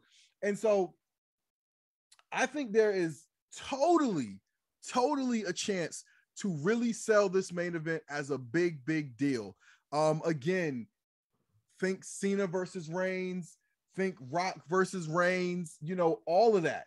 Like, they just gotta, but again, they gotta really lean in to this idea of Eric Young's past and all he has accomplished. And when you look at it, he has accomplished a lot. He's been with, TNA Impact through all the eras. And really, like, he really has. And so honestly, like, there's a great story to tell here. Like, there is not a better person you could say is carrying the flag for the first 20 years of Impact other than Eric Young. I know they love AJ Styles and they'd take him in a second if they could, but Eric Young was there longer than AJ. When AJ was gone in 2013, 2014, Eric Young was still there. And Eric Young left in, what was that, 2015, 2016? Mm-hmm. And he was, going for a couple years and then he was back. But like, no, Eric Young he's the dude. He's the dude. Like, if you look at it, he is the guy. All the eras, he's been there. All the titles, he's had them. Like, Eric Young's the guy, man. He's the guy. And so I just hope they lean into this story, shine Eric Young up real nice, okay?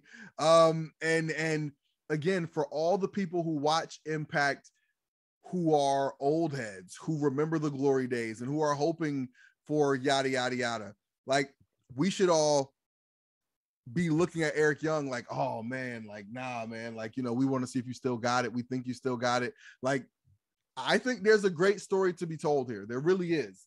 But they got to do it. Like I said, they got to lean all the way into it. Don't do it a little bit.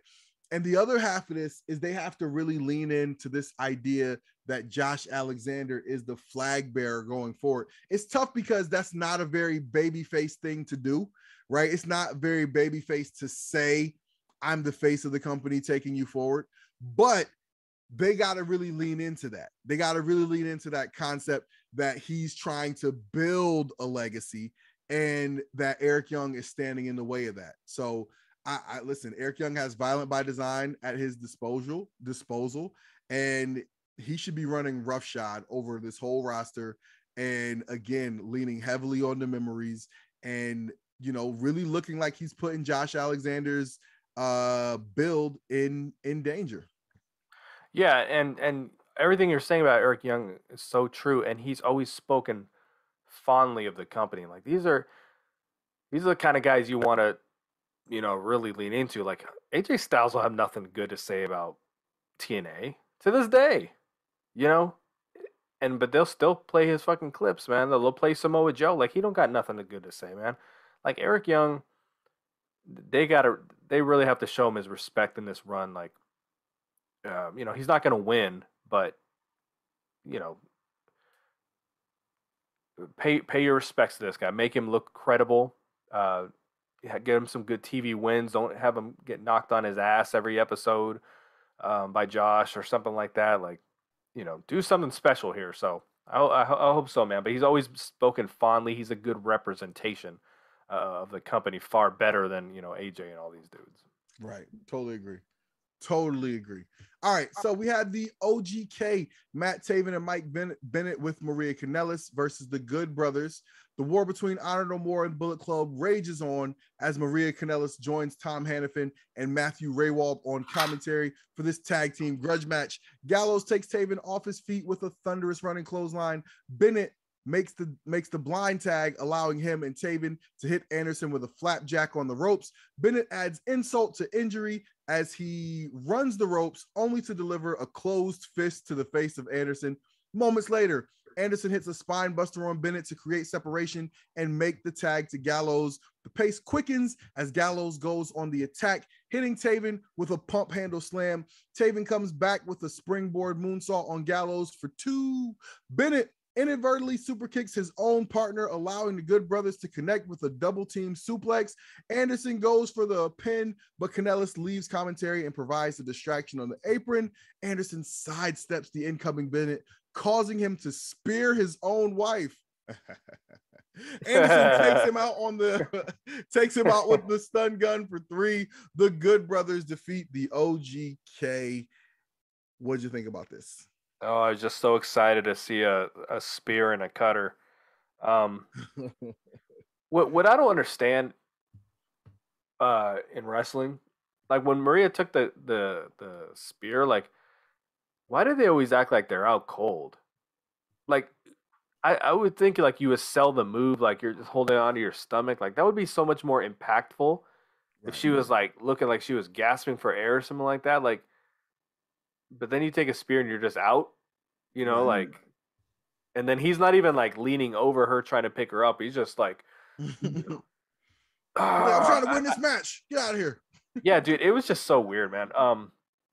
But they're leaning into you bring this up about AEW a lot of the time that they bring in these storylines from New Japan, like everyone's supposed to be in on what the hell was going on, but they don't give any backstory. And there's a backstory with Maria Kanellis and Mike Bennett and Carl Anderson from Japan, but they haven't really.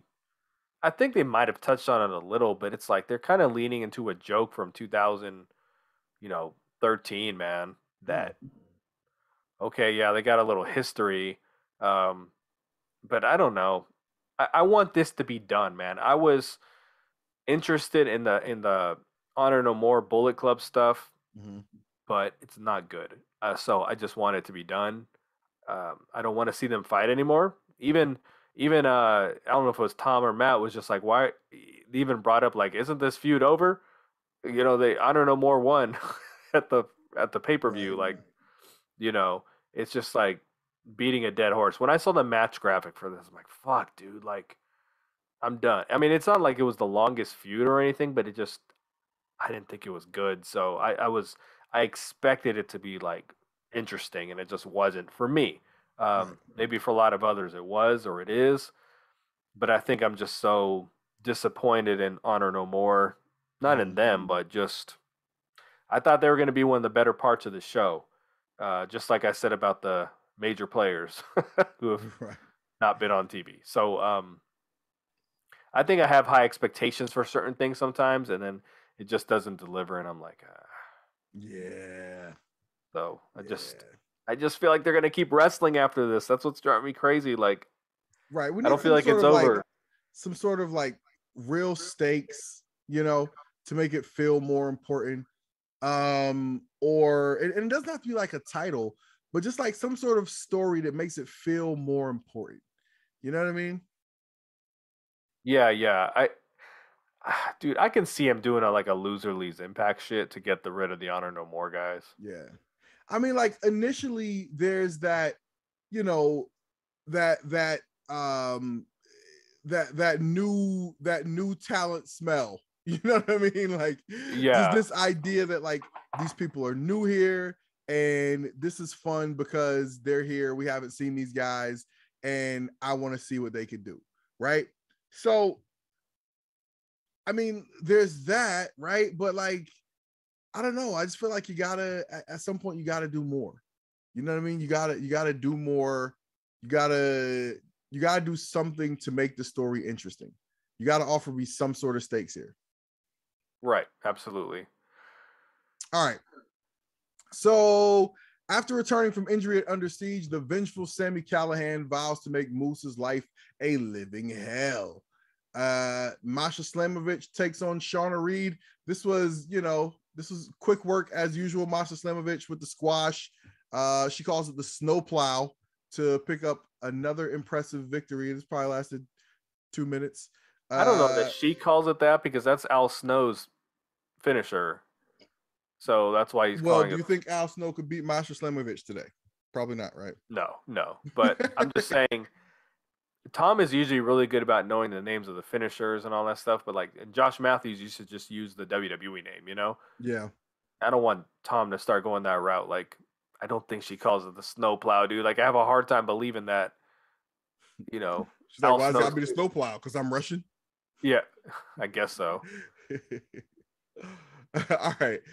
So after the match, Havoc comes to the ring to confront Slamovich in the middle of the ring, wanting to prove herself following her loss to Tasha Steelz at Under Siege. So we got a tease of Slamovich versus Havoc. What do you think about that? I'm glad to see them to see Masha do something. I thought her first big feud was going to be with Jordan personally. I mean, as of a few weeks ago, I saw that. I thought that before Jordan came out and took out the major players unnecessarily. So I'm looking forward to see. I'm looking forward to see how they do this. I think we're in a weird place because Havoc can't lose. Well, I shouldn't say that they lose every week, but really Havoc can't take this loss. They're trying to say Rosemary and Havoc want to fight for the tag team titles, so Havoc can't lose, but Masha can't lose either. So I really think we're getting a fuck finish, which is going to be disappointing for me because for Masha we want to see, all these squash matches culminate to a good match. I think it's going to get interrupted by the influence, and there's going to be some sort of build to the, like a multi-team match Right. with the pay-per-view. That's what I think. I don't know, but I'm looking forward to it. I'm just not optimistic on the finish. Yeah. I mean, like again, they got these good they got these good women. You know what I mean? Like they gotta just find somebody to put on some fun matches, some fun story, even if it's like wacky stuff. Like again, just lean in and make it fun. Lean in and make it fun. Like just, I think that was one of the things that I really enjoyed about the TNA when I first started watching was like it did feel like they were trying to do something like different and out of the box. Like it felt different. It looked different. Like little stuff like, again, the 6-sided ring. It was like, okay, we're just trying to be different. You know what I mean? We're somehow, some way trying to be different. And like, yeah, man, like I think that's what creates the best experience for the fans. So yeah, that's what I was saying in the beginning, even about the wrestlers coming in and wanting to be a part of something special and different, not just come wrestle for a company. Right. Hell yeah. All right, so let's see. We saw W. Morrissey and Bhupinder Gujjar form an alliance after Raj Singh and Shira were kind of getting in Bhupinder's face. And Bhupinder was like, hey, let's settle this. And Morrissey basically came and was like, hey, I got your back. So it looks like we're going to get a little alliance here between Morrissey and Gujjar. Do you think this is going to be a real alliance, or do you think this is going to be some big setup where they're all going to jump Morrissey, and it'll be Morrissey versus the Indians. That would be interesting, actually, because you got to find something long term for Morrissey. Racist. I'm not saying. No, I just mean interesting because I mean interesting in the sense that Bhupinder has been pushed as this baby face who the fans seem to like. Right. I couldn't understand a word for the first like 75% of this promo, though. I gotta say this segment, and but I'm interested. I'm strangely intrigued. At first, I was just like, here we go with these three, but then when Morrissey came in the picture, I was like very intrigued, and then I couldn't believe how bigger Morrissey was in these guys, and these are big dudes. Mm-hmm. I was like shocked. Yeah. And the funny thing is, Morrissey isn't even really 7 feet. Like he's like 6'8". Yeah. They say he's 7 which is feet, still very which tall. is really big. Yeah, you know what I mean? But I'm just saying, like, if we knew he was 7 feet tall, of course he would be towering them. But he's really not. But he's still huge. So he's just a big dude, man. Right. Nah, he's a big ass dude. Also, wrestlers in general are so much shorter than we realize, man. When I go to these conferences, you know, I'm 5'9", you know, maybe 5'9" and a half on a good day, and I'm taller than a lot of these guys, dude. Right. So I mean, it's pretty crazy. They look so much bigger on TV. You know, Josh Alexander's one, man. Like I thought this dude was like 6'4" or something like that. Like he's not even close. He's not 5'9", but you know. So anyway. Yeah, no, there's like the header on the Impact page is like him standing across from Eric Young, and he's like an inch or two taller than Eric Young. You're right. Who doesn't look like a tall dude. Exactly. And I pointed it out when he was feuding with Christian, because Christian is about 6'4". Right. So that's when it was just like, no, he's not that. I think he's about 6'3", but he's between 6'3", 6'4", and he was towering Josh. So it was just like, man, he looks like he's really tall, but I mean, he's still above average height, man. But it's just, I don't know, like, right. Yeah, I was very shocked when they were face to face and they were so close in height. Yeah. It was like when Darby Allin was going eye to eye with MJF that one time, and it was just like, oh my God, they're the same height. You know, like you. That is hilarious. But you know what? But like now that you mentioned it, like I never thought of MJF as tall.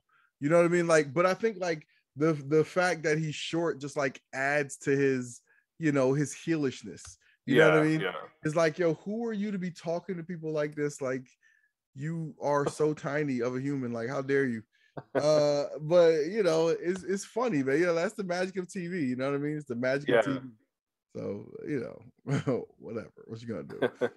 All right. So we have the Impact World Tag Team Champions putting the titles on the line as the Briscoes defend their titles against the team they dethroned at Under Siege, Violent by Design. Mark launches himself off the apron, hitting Diener with a neck breaker on the floor in the ring.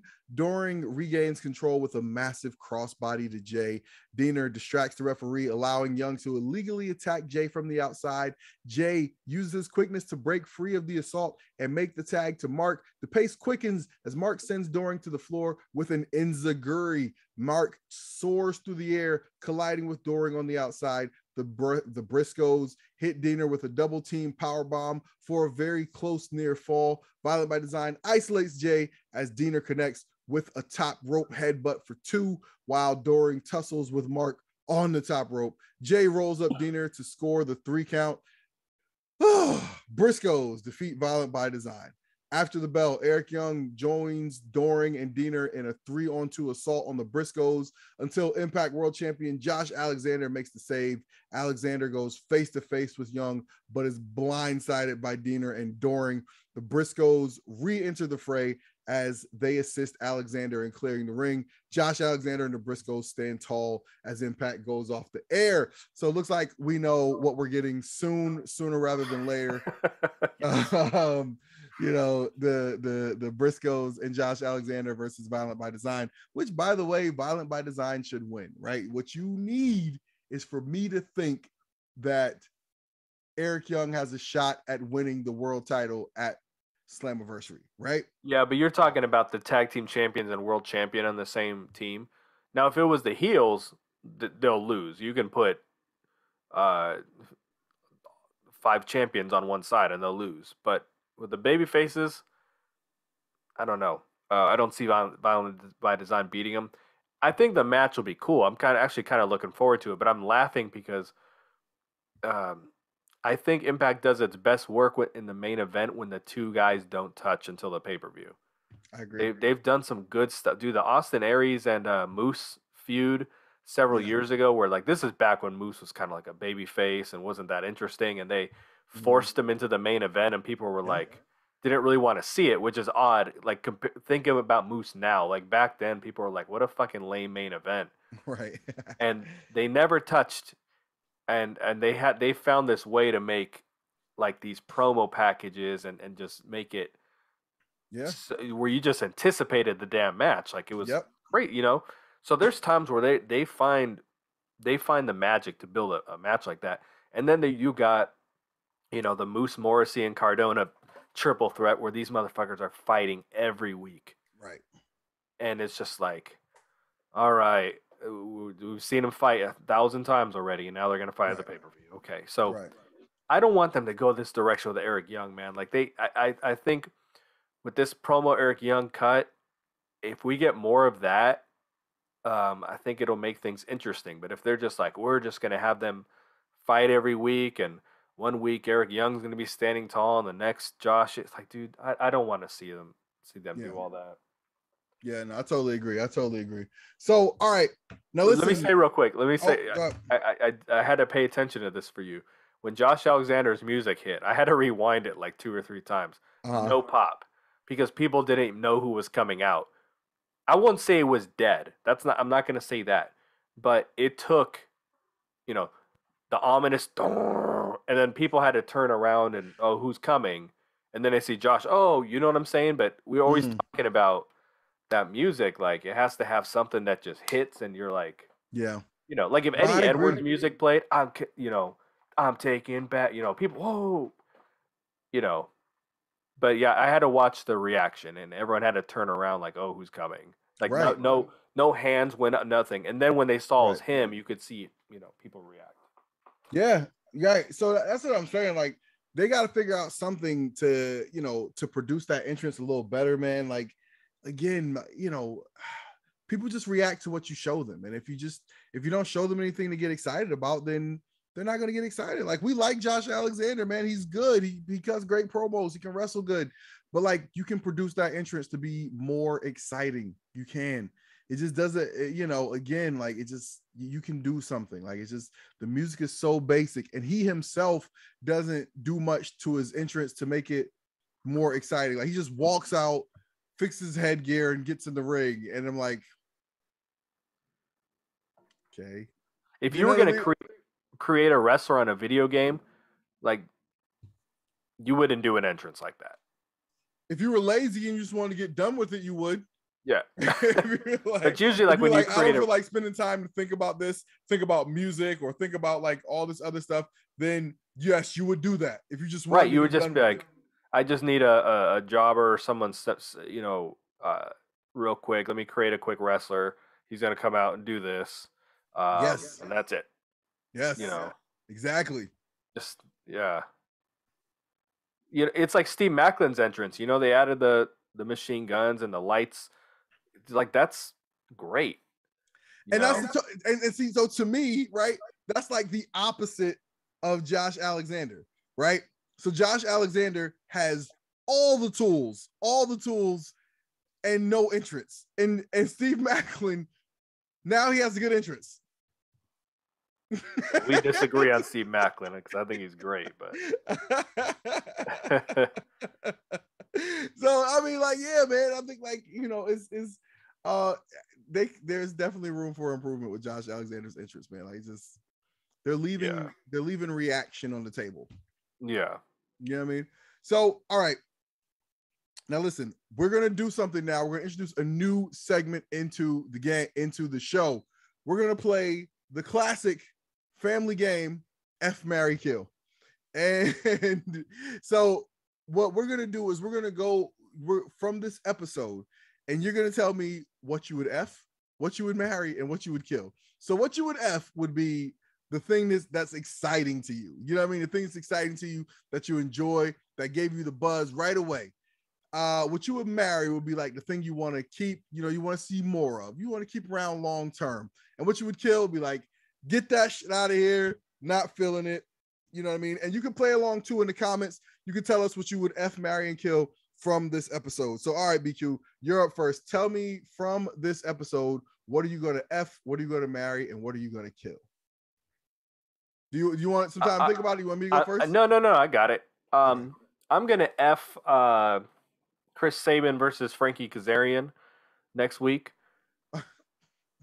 So the reason I say that, I think it's going to be a really cool match that's going to lead towards machine guns against Christopher Daniels and Kazarian. That's what I think is going to happen at Slammiversary. So I fucks with that. I'm excited. I'm excited for it. Again, I don't like to go full TNA on stuff. You know what I mean? So I want him to get there, but I don't want it to.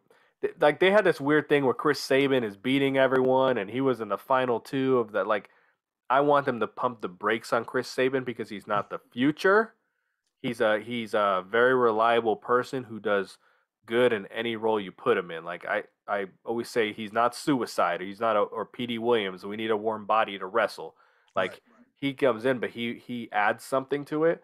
Right. But he's not the future. Like, so do something cool with him, but after that, like, no more beating people on the roster that need wins. Hell yeah. Hell yeah. I will marry the EY stuff, because that video package was so good, man. I was just like, yo, if we I don't know what else he can say that can continue to be interesting like that, but man, it was so well done. It just, yeah. On paper, you're like, Josh Alexander versus Eric Young, who cares? And then you see that, and you're just like, I get the story now. Like, it's, you know, how you said, it's past versus future and all that. Like, it makes perfect sense. I didn't think that at the time so much when it happened. I was just kind of like, Eric Young, okay, cool, you know. And then the kill for me is Bullet Club versus Honor No More. I'm almost like, kill Honor No More, man. They are so uninteresting. I mean, yo, back in TNA on Pop TV, dude, Maria Kanellis and Mike Bennett like ran the show. Like, their segments, they took over the show a little too much. They felt like the thing that had the most potential to be like a breakout star going forward. Right. And now they're just people on the roster, man. And then, you know, I keep saying about Eddie Edwards. Like, what is he? He looks exactly the same. I think his colors are a little different. Goofy haircut, backwards hat, same entrance, doing this shit. There's almost nothing different about him. You know? Yeah. So like, I'm not interested in this, dude. I don't feel like any of these guys are around to stay. Like, I want to see Kenny King stick around, dude. I don't feel like they're here to stay. They keep saying, "Oh, we're not going anywhere." Like, yes, you are. I'm almost positive you are. So I'm done with. I was in love with the potential of it, but I'm done with it. I can't see them wrestle again. I cannot.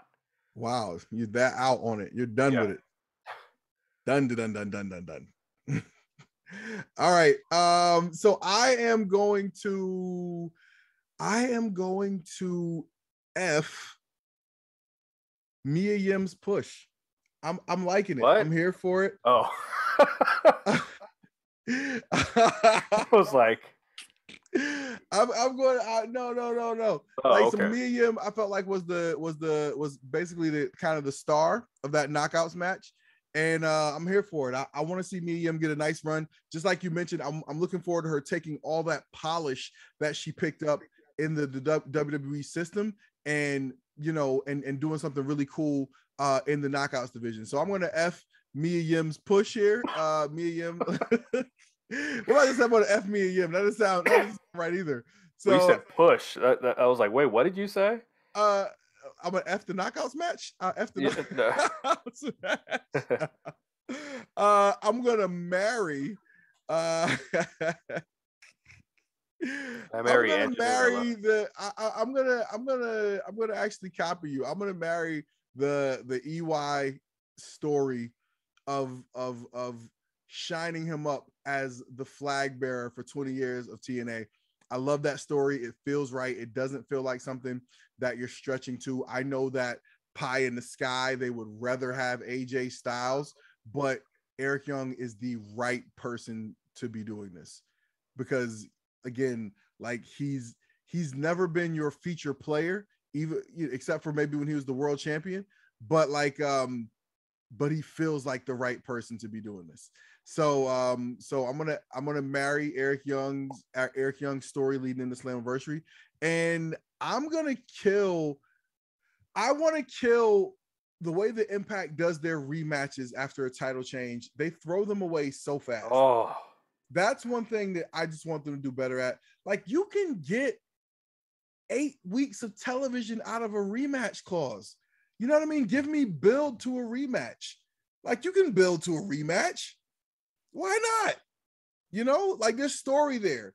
You can do a whole story. Look at what they did with Deanna and Mickey. They made like 3 matches last for like 5-6 months. That was really good.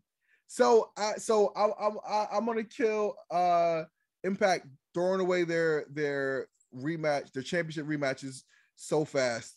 But yeah, so that was our first time trying out F Marry Kill. What did you think about that? I thought that was fun.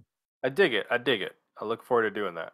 Let us know what you guys thought about that in the comments. Drop that down below and let us know what you would F Marry Kill from this episode. I look forward to seeing in the chat what you guys think about that. BQ, what you got any final thoughts you want to drop on the people before we go? No, just as I said, good episode. It was easy to consume, and that's when I enjoy it.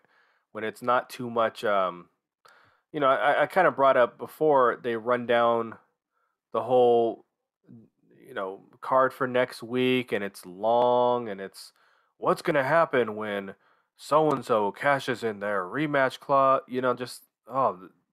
Yeah. There's certain things like that